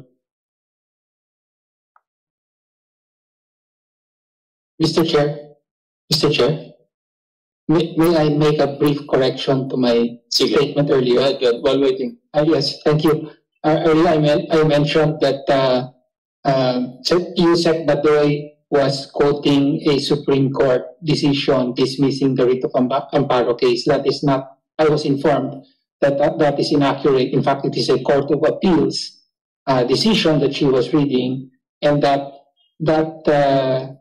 decision is under appeal, Mr. Chair. I just wanted to make that correction. Sure, Mr. Chair. Pwede pa short lang. Sige, habang naghihintay tayo. Thank you, Mr. Chair. Ang nabasa kanina was actually not a decision doon sa red tagging. It was a decision based sa sinabi ng defense sector na ito ay hindi mo malink yung red tagging, sabi ng korte, doon sa threat against life, liberty, and security. At yun naman ang rules doon sa writ of amparo. So, hindi niya sinabi na walang red tag. Ang sinasabi niya lang, pag na-red tag ka, hindi kayo nakapag-produce ng ebidensya na siya ay may threat sa life, liberty, and security. And in fact, later on, may namatay na nga na isa ng petitioners doon. Yan ay under appeal din. In the same way, yung DOJ, in-appeal din siyempre ng defense sector sa Secretary of Justice. Pero ang sabi ng defense sector, Mr. Chair, so hindi kami nagre-red tag pala. Ito na yung sinasabi ko kanina na sabihin namin, mag-red tag kayo, sabihin nila, walang katapusang paulit-ulit, Mr. Chair, na hindi sila nagre-red tag, truth tagging ito, at ang mga biktima naman nila, sir. Just to clarify that point, Mr. Chair, na that was not on all fours sa decision ng korte dun sa writ of amparo na yan. Salamat po. Mr. Chairman, baka may technical problem pa. Can I rejoinder to nun kanina sa society, Mr. Melo Criminares? Anong gagawin natin kay, sino yan? James? Baka na-arrange pa ang technical. Okay. Richard, ano lang sir, nakamute lang yung computer niya.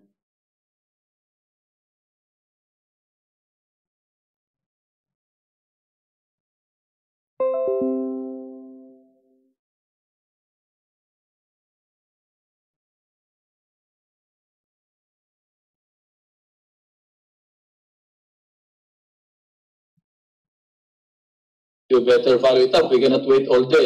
Mr. Chairman, Sige. may I, having been secretary for the peace process, as a peace advisor, may I, Sorry, what did you say? I was the presidential advisor for the peace process, and may I just make a comment on their recommendation for peace talks? Okay, proceed. Mr. Casino was, of course, recommending for the peace talks as the solution to all of Sorry, John. Nakaready na raw yung ano. Okay. Para matapos na yun. just to. Besides, you can also submit your recommendation. Yes. And Mr. Chairman, may I take this opportunity to say that we would like to submit a copy of the comprehensive agreement for economic reforms, as they are referring to, so that we can show that it is actually a call for a coalition government. That is what the President rejected.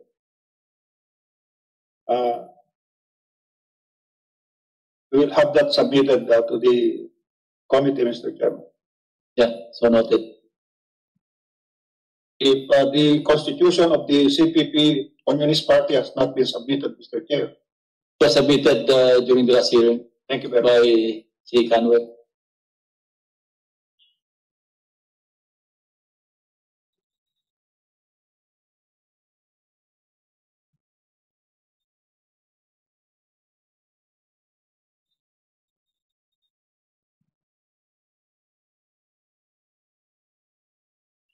Yeah, according to the committee secretary, ang problema wala dito nandun sa end ninyo. Mr. Chair, can we manifest?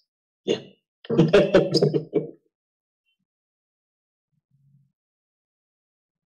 minute na po, sir. Okay, 1 minute.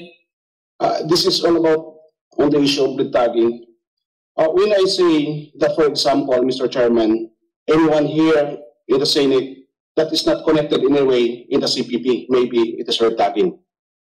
But when I say that the Makabayan Black representatives are members and pillars of the CPP, I am not red tagging them, but I am identifying them that indeed they are truly members and pillars of the CPP. Thank you. Magandang hapon po sa lahat. Lalong-lalo na sa ating Mr. Chair at sa ating mga kagalang-galang na senador. Ako po si James Cogonondo Raymond, dating kasapi po ng CPP, NPA, At na-recruit ako nung minor edad pa lang ako, na 14 years old pa lang. So, full-time ako nung panahong 2017, January 24. Nung una kong pasok sa CPP, NPA, puro tama naman lahat yung sinabi nila. Pero nagtagal na ako doon ako nakakita ng mga anti-government na pagsasalita at hanggang nagiging isparo po ako, naging special partisan unit ako. So doon ko na kikita ang kamalian at na ginagawa ng CPP, NPA, NDA po. So, nung nasa partisano unit po ako, doon ko nakita ang mga kamalian na hindi dapat ginagawa kasi yung propaganda ng CPP, NPA is para sa ating kaunlaran. Pero nung nagtagal na ako doon, nung nasa Sparrow na ako, nakikita ko na hindi sila para sa kaunlaran at hindi sila para sa mga tao. So, nung nasa Sparrow po ako, nakita ko po yung pagpamatay ng tao kasi kami yung inuutosan nila Kadodo o kay si Ramon Villan at si Kailay na si Charity Amakan.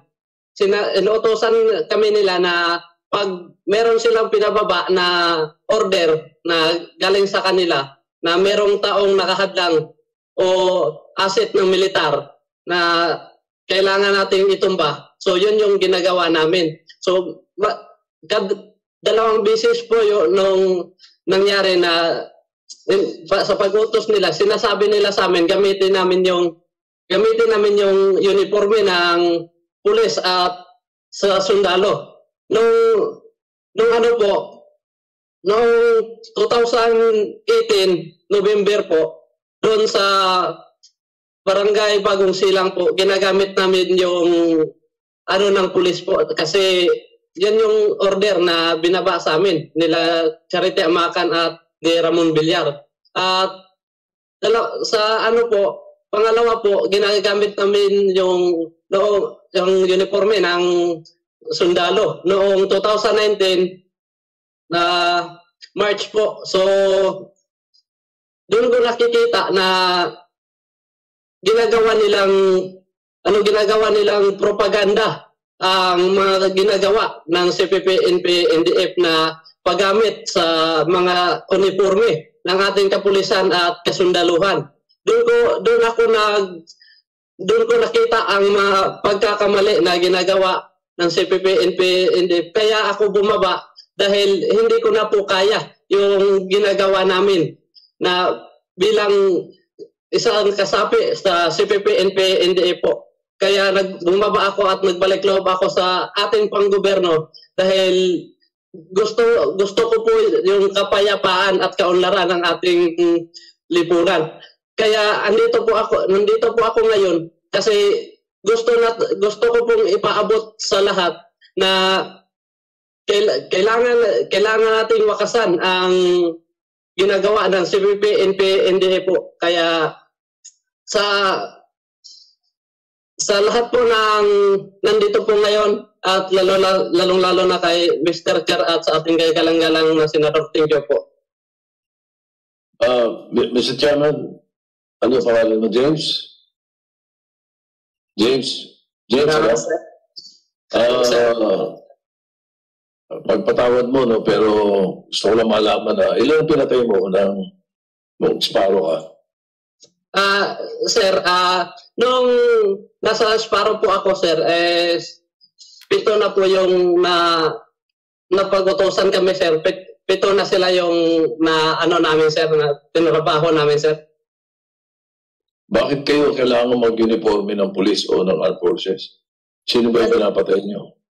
Mga civilian po, sir, o sinasabi nila mga asset daw ng militar o yan yung sabi ng aming pinuno na si Charity Amakan at si Ramon Villar, sir. Bakit nga kailangan mag-uniforme kayo ng police o ng armed forces? Kasi sir, yun yung ginagawa nilang propaganda sa mamamayan.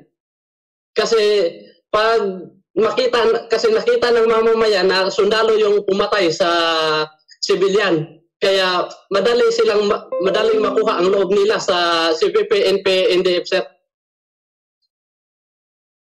Yan yung ginagamit na propaganda sa CPP, NP, NDF para uminit ang dugo ng ating mamayan sa ating kapulisan at sa ating kasundaluhan, sir.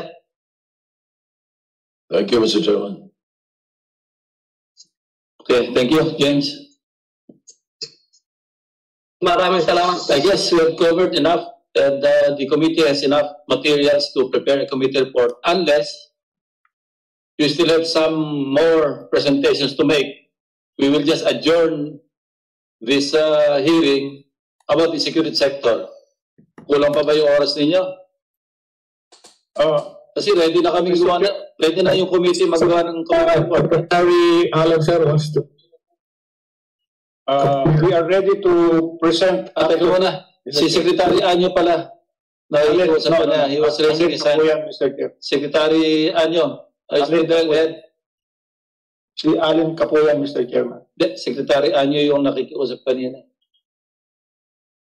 Tapos na si Secretary. I will give my time to Secretary Kapuyan, Your Honor, Mr. Chairman. Sige. Okay. Secretary Allen.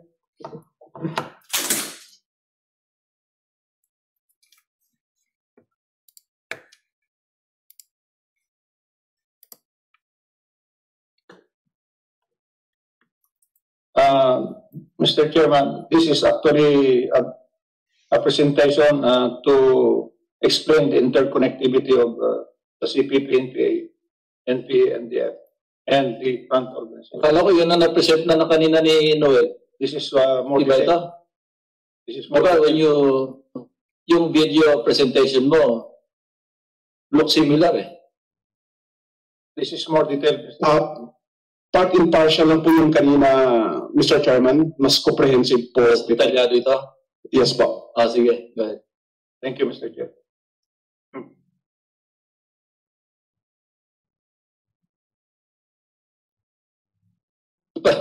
Pag military nag-briefing, to be honest, it's boring. Nakamute si, the Director General Monteagudo. Nakamute.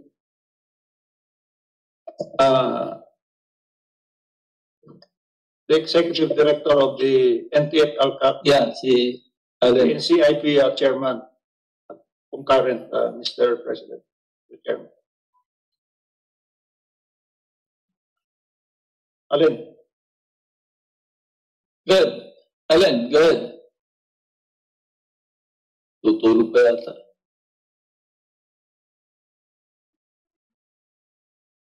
Andiyan na yun. Nakamute. Go ahead, Allen. Nasa screen na siya po, sir.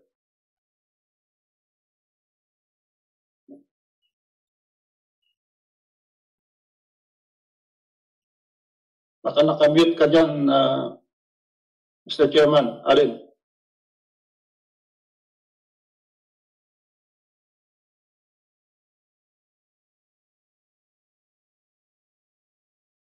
Yun na yung screen niya.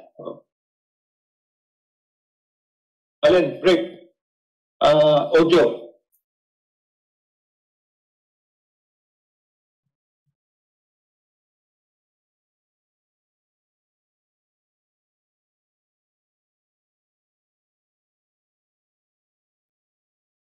Gusto niyo pa bang i-present to o submit nyo na lang sa committee? Si Senate President, papuntang Malacanang, may alas 5 to doon. Ayoko naman maiwanan mag-isa dito.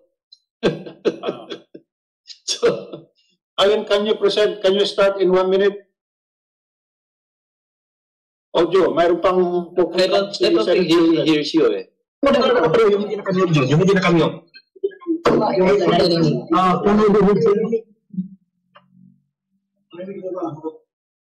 Allen, please go ahead.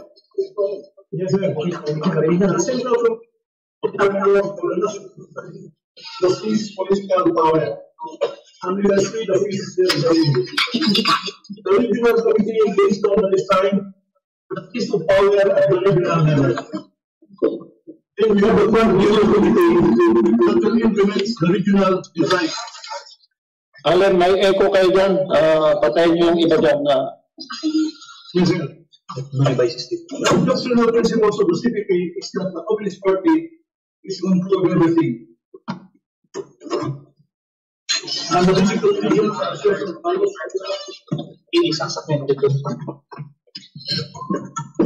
Narinig po ba?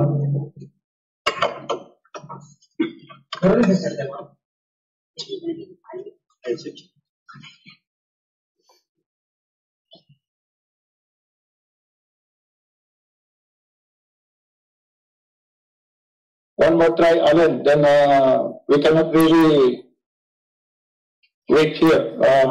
Meron pang ibang... Parang ano to parang passcode sa cellphone, tatlong failure, wala na. Ito sa ipagin ko sa ito.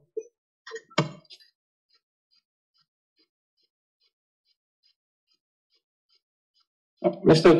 Chairman, if I may... Sure. Can you hear me, sir? Okay. Well, okay, sir. Can you see the screen, sir? I am now at the International Department of Operation. Yung see your screen na, Allen. Hindi po makita, sir. Hindi makita. Ikaw lang nakikita namin.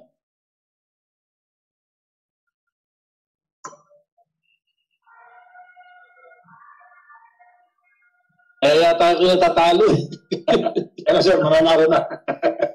Ito sir, makikita na sir. Okay, Alin. Thank you, Mr. Senate President.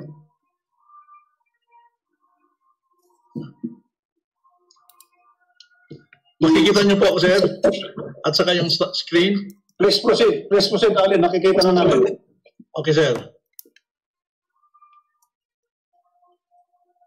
There is the CTG's doctrinal principles as basis for their operation. Meron silang tinatawag na democratic centralism. Then there are the basic conditions that has to be done by the party. Makita mo rito na it is the absolute control of the Communist Party once you are a party member. Further, there is the category of leadership within the party, as shown also on the screen. Furthermore, the Central Committee, or the KTKS, serves as the core of the leadership of the Communist Party of the Philippines, as shown also on the screen. And they have Executive Committee and the General Secretariat. They have also the International Department Operations. They have also party groups inside the mass organization. They have party groups also inside the government. And here is the Communist Party relation to the New People's Army, where the party exercises absolute control of all NPA operations. In fact, the most concentration of the party members is inside the New People's Army. The CPP relation. Now I'll discuss now the Central Committee operations, or the Communist Party operations inside in the Central Committee structure. Makikita natin sa screen that the leadership of the Central Committee is exercised by the Executive Committee and the Secretariat. Further, they're implementing it to the National Military Commission. This is for the Communist Party. Furthermore, the KTKS issues, as the General Secretariat, issues memo and circulars to organs, units, and committees. Likewise, the CPP organization established its National Function and Commission level, National Staff Organ, and Territorial Commission. This is still the party that I'm talking about. They have also the commissions and the regional party operations as shown on the screen. The line of works of the National Military Commission, the National Peasant Commission, the National Organization Department, the Propaganda and Cultural Commission, the National United Front Commission, National Finance, National Educations, the National Political Mass Mobilization, and the International Department is their line of works. Let's talk of the New People's Army in the Central Committee. Yes, they are in the National Military Commission. They are also the one who implements the Agrarian Devolution Program as presented by the National Peasant Commission. Further, they have the National Operations Command that undertakes the revolutionary taxation in the national level through the National Tax Implementing Unit. Now let's talk of the NDF in the Central Committee. The NDF operation is the Central Committee through the National United Front Commission, the National Organization Department, and the National Political Commission, and the International Department. So dito pa lang makita natin sa Central Committee, magkasama silang tatlo. The NDF is the formal structure of the NUFC, where majority of the underground mass organization are being operated. Let's talk now of the regional structure. Ulitin ko po, there is a national design to seize political power, to general offensive, and general uprising. The underground mass organization laid out the framework for the general offensive to armed struggle. The above ground organization lays down the heightening of politicization for political struggle in the conduct of general uprising. Okay, in the regional operations, we can see here that it is the regional committee region that undertake the central control All of these are party members, and all of these are political officers. So they observe the People's Protective War as their framework for this operation.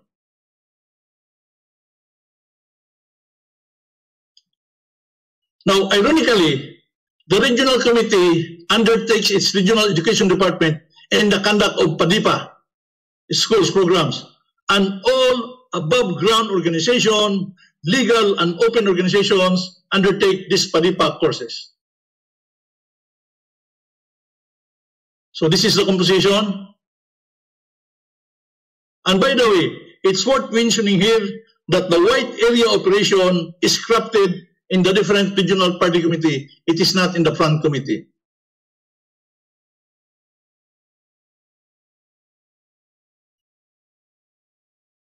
Ang gusto ko pong sabihin ay makikita natin ngayon anong mukha ng party sa regional structure. Idadaanan ko lang po ito siya.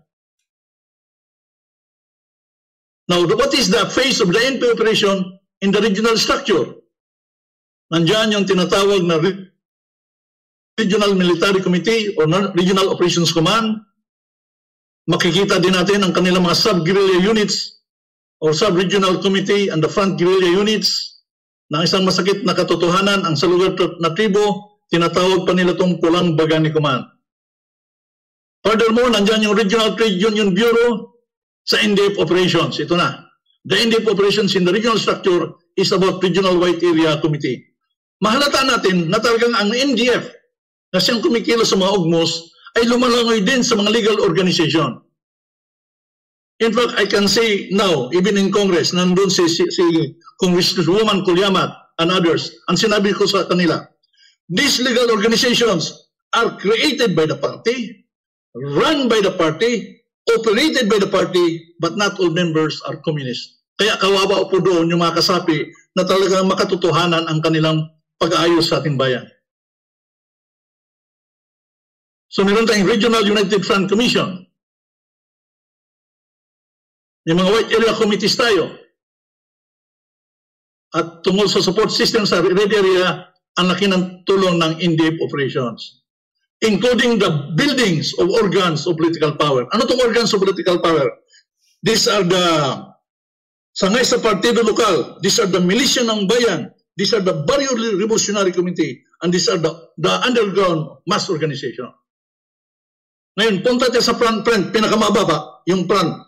Ang front actually does not make the design. The front committee implements the regional design. So makita natin na may 13 elements po ang front committee operation. Ganyan po karami ang kanilang gawain sa front committee operation. Ang NPO operation naman ay nag-undertake na political military works or POLMIL dahil mayroong tinatawag na front operational command. At dito, nandito rin ang NDF. Ano yung 5 adhikain na ang NDF, lalo na sa white area? Mass peace building, education propaganda, alliances, mass struggle, and produce cadre. Kasi nga, legal ang napapakita. Yan ang irony na hinaharap ngayon ng National Task Force ILCAC.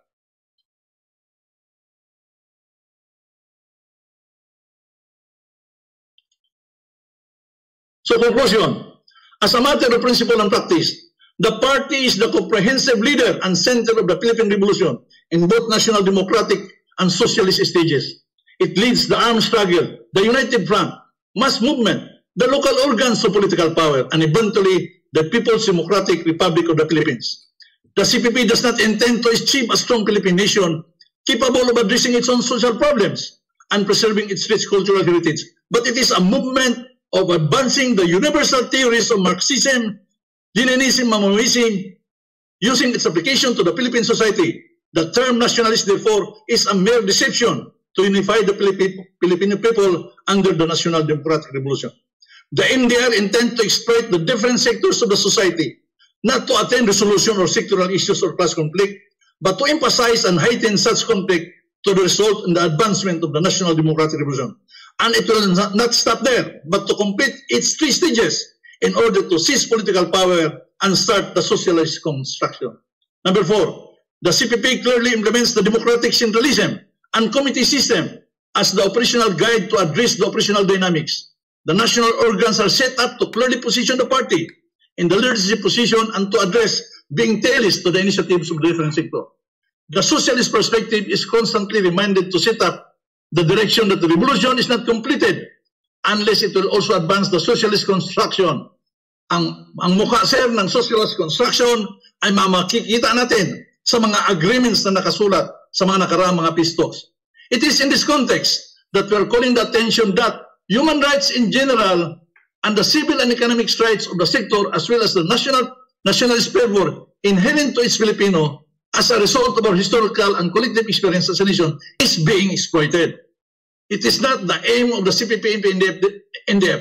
Therefore, the pretense of being human rights defender and being nationalist is the unifying direction of the mass organization and the people, but it's separate from the objective of the party, which is towards internationalism and socialism. Imagine being a member of an open, democratic, and pro-people organization, but in practice, an organization exclusively controlled by the UGMOS, and which in turn exclusively controlled by the party group or party branch, that by that practice of the principle of democratic centralism is exclusively controlled by the Communist Party. Religious leaders, professionals, and middle class will be fooled to believe that their interests will be protected by allying themselves, whether strategic in nature or tactically, with the CPP, because at a certain level of advancement of the revolution, they will be the target of weeding out in the framework of class contradiction and conflict. 8. The ultimate end is to destroy the current government and replace it, to impose the Filipino people as a socialist government where the dictatorship of the proletariat, which is actually the Communist Party, will reign in power. That this is not really a revolution to liberate the Filipino people from social ills and it's achieving social change that will address their demands and interests, but a plan to seize political power by the Communist Party and the construction of the socialist Philippine society, meaning on the eve of seizure of political power and the conduct of general offensive through an armed struggle and to the general uprising will commence the socialist construction. The whole CPP organization subscribes to the principle of uneven development and utilizes this in implementing priorities. I'll quickly pass. We have the echelon of alliances that the CTGs wants to establish. Of course, this is another briefing. 11. Without the NPA, the people have nothing. And the National Democratic Revolution as the only solution for the problem of people are being popularized, but it's not mean that they are true. In fact, you can glimpse on facts and photo documentations that they are false. Now let me show now the details of what I'm trying to say. The CPP led underground mass organization and open sectoral organization. Shown on the screen on the left are underground organization. Shown on the right are the open legal mass organization. Ulitin ko po, itong nasa kanan, these are organized by the party, run by the party, operated by the party, but not all members there are communist. I'll just quickly present this one by one.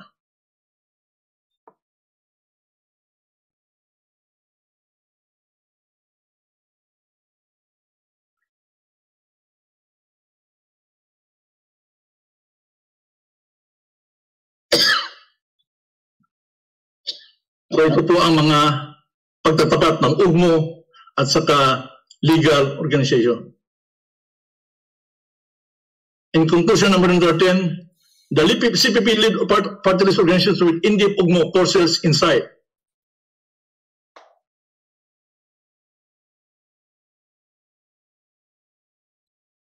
This is the end of my presentation, sir, but please allow me just for a minute, last 1 minute, sir, to show to you something. Because dito kami nahihirapan, sir, dahil medyo mabigat yung ipapakita ko po rito ang CTG propaganda machinery. Hindi ko po sinasabi rito na lahat na organization na to ay communist.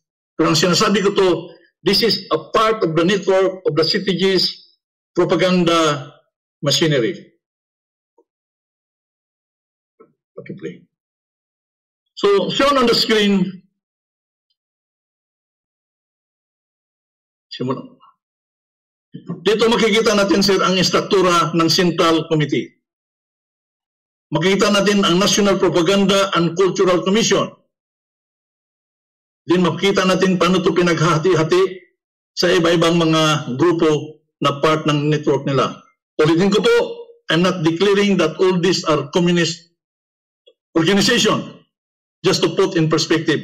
However, kahit pagtiyagaan natin ngayon na sisilipin, makikita mo, pag may nailabas ang liberation or ang bayan at ang meron silang tatlong group. Ang bayan is the official weekly publication of the party. Ang revolution ay for deeper juridical discussion.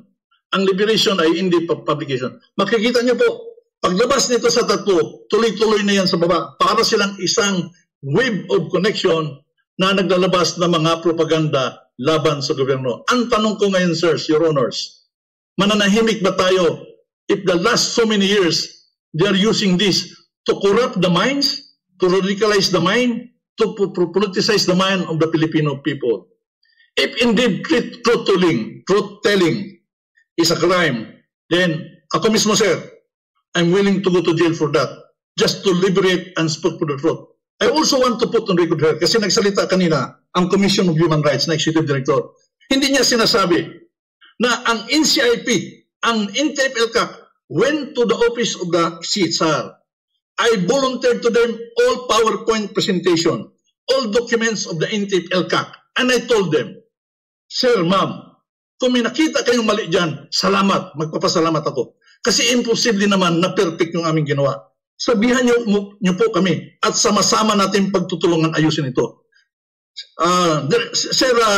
The head told me na sige magtandem tayo sa tinatawag natin na Human Rights Watch, etc. Nag-aantay po kami. Nagsimula na sila, hindi kami inimbita. Nung umikot ako sa Mindanao from August 3 to October 6, 68 days to be exact, inikot ko 124 clusters of ancestral domain. Anong ginagawa ko araw-araw? Hinahanap ko po ang Commission of Human Rights. Pag hindi nag-attend, pinatatawagan ko ang kanilang opisina. Bakit? Gusto kong ipakita sa kanila na wala kaming tinatago. In every gathering, we requested the CHR to speak and even put their numbers so that all that are listening can make a report tungkol po dyan. So, marami pa sana akong sasabihin, pero sa totoo lang, ay okay na to na napresenta ko ang framework. But there's the last one. Quickly lang po, last one. Siguro another 1 minute lang po. Mapakita ko lang po to, Your Honor. Kasi ito yung mas detalye. Makikita na naman natin dito ang mukha. Paano naglalaro ang party? Paano naglalaro ang INDEP at saka INPE? So dito, for the CTG's regional operations, makikita natin na mayroong tungkol sa party building about the party. There is an RB building tungkol sa INPE. There is United Front building tungkol sa INDEP. Ang una ay about ideological. Makikita mo yun ang kanilang gawain. Ang susunod niyan ay political. Makikita natin ang kanilang mga gawain.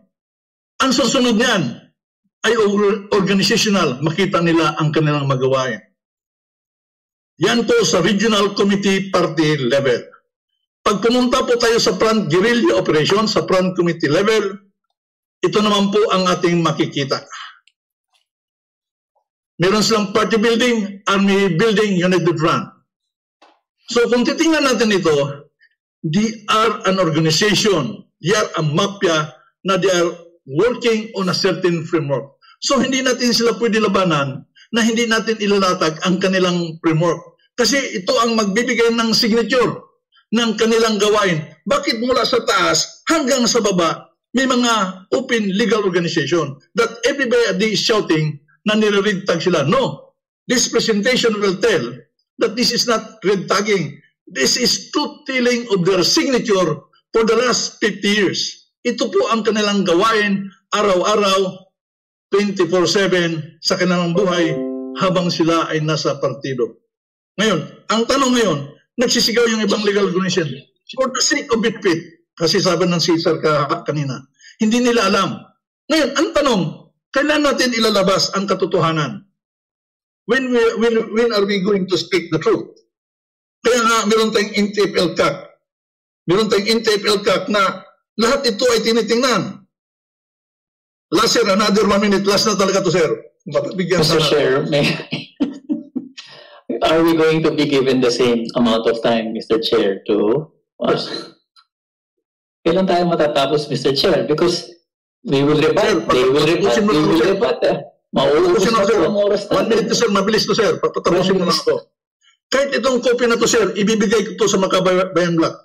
Alam niyo po ba, nung nag-print out kami ng National Accomplishment Report of the National Task Force ILCAC, doon sa Congress memo, galing sa printing press, I give a copy of the INTIP ILCAC annual report to Congresswoman Kuyamat, including the annual report of the NCIP. Kung iisipin ninyo, hindi ko pa nga naibigay ang kopya kay DG Nika at saka Secretary Spiron. Binigyan ko na si Congresswoman Kuyamat. Binigyan ko na siya ng copy ng INTIP ILCAC at saka NCIP. Ano yung sabi doon? We are transparent. Wala kaming tinatago. Kahit anytime, pigayin nyo ko. Kahit ito ngayon, itong main thesis na to. Complete to, sir, sa details. Just to give you an example, let's talk of one activity, basic services. Ito ang mukha ng ating... Ganyan. Any point dyan pwede natin pag-usapan. Punta tayo sa local government empowerment. You can click there anything. Mapag-usapan natin. Andyan ang objectives ng INTIP-ILCAC. Wala kaming tinatago dyan. Puntahan natin ang programa ng CPP. Andyan, pinapakita din namin. If Congressman Tenyo and others want a copy, we will give you a copy. But let's discuss this truthfully. So, dyan na lang po ang aking presentation, sir. Maraming salamat. By the way, last na lang, sir. Si Congressman Kuyamat po ay aking distant relative. Dahil siya ay manubo, ako ay manubo rin. Nidugo lang ako nakangkanay. Ang problema, doon sa Marihatag sa lugar niya, I was there 2 months ago. For the first time in years, nagtayo tayo ng eskwelahan doon. Itinaas ang flag ng Pilipinas. For the first time. Andun yung mga bata, elementary students, they don't know how to sing the national anthem. Anong kinakanta nila? Ito ang kinakanta nila. Bangon sa pagkakabus-abus. That is an international song.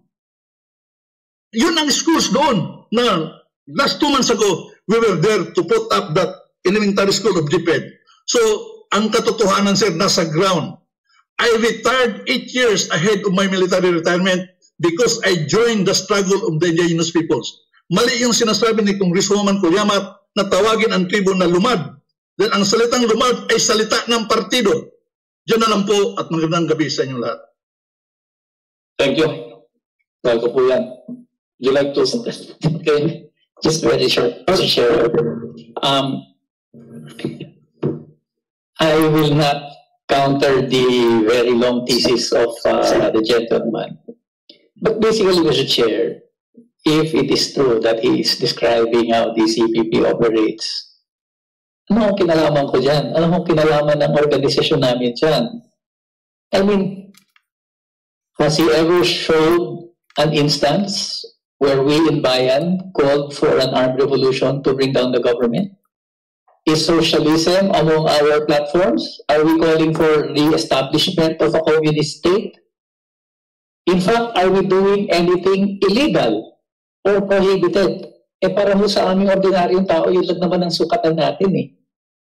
I might think differently from you. We may have different beliefs and different ideologies, but the bottom line, Mr. Chair, may ginagawa ba kaming illegal? May ginagawa ba kaming bawal? Even admitting, sige, sabihin nyo na, mga CPP yan. Although, kayo naman na nagsasabi, hindi nyo rin alam na hindi naman pala lahat yan CCP. But even granting, what is the bottom line, Mr. Chair? May ginawa ba kaming limag sa batas? And as long as we do not do anything illegal, why will you red tag us and claim that we are part of the armed movement and we are doing anything illegal? I think that is the crux of the matter with red tagging, Mr. Chair. This is not a simple issue na tinatawag kami pula. Yung red tagging po, may kasabay yun eh. May kasabay na surveillance, may kasabay na pananakot, ite-text ka, tatakutin ka, pupuntahan yung magulang mo, sasabihin, pasukuin mo na yung anak mo. Susuko saan? Wala namang ginagawang mali. And then, at the worst, ilalagay yung mga mukha mo sa poster, ililinya yung pangalan mo, pati yung pamilya mo. And then, later on, patay na yung mga nandun sa poster. That is the problem here. And I think, whatever is the theory of the state security forces, The bottom line is you have to come up with evidence on your accusations and file it in the proper venue. Ay nangyayari po kung saan-saan nyo dinadala yung aligasyon ninyo sa social media, sa mga posters, mga police. I don't know if you recall the presentation by Representative Ilago, talagang pambabastos na sa pagkatao niya yung ginagawa. And ito ko nilalagay ito sa mga official Facebook pages ng Philippine National Police all over the country. You know, sabi ni President Soto, why don't we file libel? We can do that, Mr. Chair. But, you know, this is the state that we are going against. This is official policy, and at the highest ranks, the President himself is even red-tagging us. Saan kami pupulutin yan, Mr. Chair? And so I think the Senate should really, sana po, pag-aralan talaga ng Senado itong phenomenon ng red tagging. I think it is very revealing ang sinabi ng ating Commission on Human Rights that this escalated starting 2016-2017. So we hope that the Senate can really come up with a report and measures that will prevent this travesty of justice at dalhin mo sa tamang lugar at sa tamang venue. Kung ano man ang akusasyon ninyo sa amin, hindi itong guilt by association and trial by publicity, which is basically what red tagging is. Thank you, Mr. Chair. Thank you.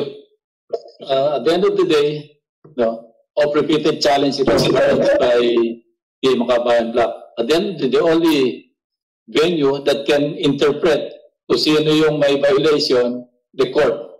So, kanina ko pa gustong itanong sa inyo, if you believe that you have the evidence necessary to file the necessary charges, of course, this is an inquiry in aid of legislation. This is different.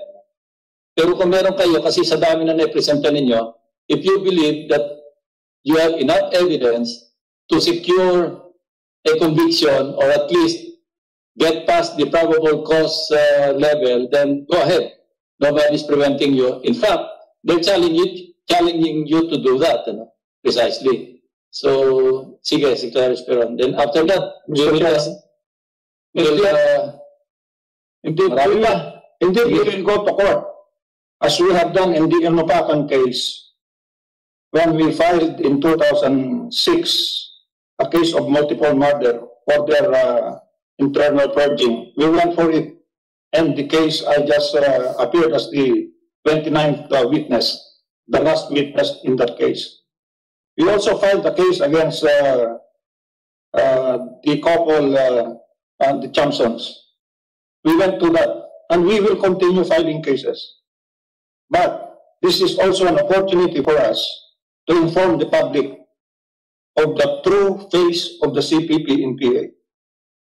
They have been saying that joining the NPA is a personal decision, but that is just a cop-out or a denial of their responsibility after their organizations have radicalized the youth, and now they're claiming no responsibility for it when they join the NPA. When they become NPAs, they will not even consider them as enemies, even if they're killing people, destroying public or private property, or exacting illegal taxations. What kind of government officials, which they were, would not consider them as enemy people who are bearing arms against government? Mr. Chair, I'm reminded of the tricks that they do, and this was discussed by columnist Mr. Bobby Tiglao. One of the tricks that they do is to make their organization a secret by way of taking advantage of underground mass organizations that are actually in control of legal fronts or organizations.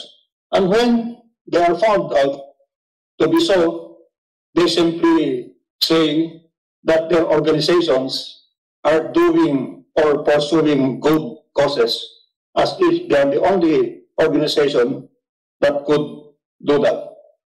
The truth is, they are not at all an incognito organization. We know that as a result of this armed struggle that they are pursuing, they have left a broad trail of bloodshed across the land. And the death of two ladies that for whom we asked for 1 minute prayer earlier at the start is part of this bloodshed. Unfortunately, and we condole with the Coljamat family, it's their daughter that died last November 28. Mr. Chairman, we have not been red tagging them. They are the ones that have red tagged themselves. Mr. Season had a video clip. Their actions tell us that they are part of the CPP-NPA complex. And therefore, we can only say that we really have, as a matter of responsibility, we really have to inform the public. And we thank you, Mr. Chairman, Mr. Senate President, and all members of the Senate for giving us this opportunity to give our testimonies led by our former rebels, who could be the best witnesses of what had been happening underground and above ground. Just one more point, Mr. Chair. They've been saying that they could not condemn the NPA or their comrades, and this in the same manner that they could not condemn the MNLF and the MILF. Let me just point out that the MNLF and the MILF, when we signed peace agreements with them, there was a portion for the commissioning of firearms. In the proposed CASER, the CPP-NPA would be the one that will be redistributing lands, and there will be a reduction of forces of the armed forces. Parang baliktad. Hindi lang coalition government, parang sila pa ang nanalo. That's why the peace talks at this point, the peace talks is not our priority. We want to settle this communist armed conflict by way of addressing the political, social, economic problems, and also defeat their armed group, the New People's Army. Again, Mr. Chair, we thank you so much for this opportunity. Thank you very much that you have given us. Let it not be said that this Senate hearing is a platform for only one particular party or group. This is your platform as much as this is their platform to present both sides, di ba? And I think the Senate President and I have conducted this hearing in the most fair manner. Before I forget, si Senator Amy Marcos, kanina pa pala ito naka-online. Senator Marcos, would you like to say something before we adjourn? Senator Amy. Baron siya. Anyway. Sige, so let's wind up, and if there are any more submissions to make, submit na lang kayo ng position paper. Okay. Mr. Chief. Same goes through sa security sector. So with that, on behalf of the Senate President, I'd like to thank all the resource persons that attended these 3 hearings. And I just hope we'll be given that wisdom to and guidance to come up with a very objective committee report in this regard. So ingat kayo sa isa't isa. Thank you very much. Thank you, Mr. Chair. Thank you, Mr. Chair. Thank you, Thank you, Mr. Chair.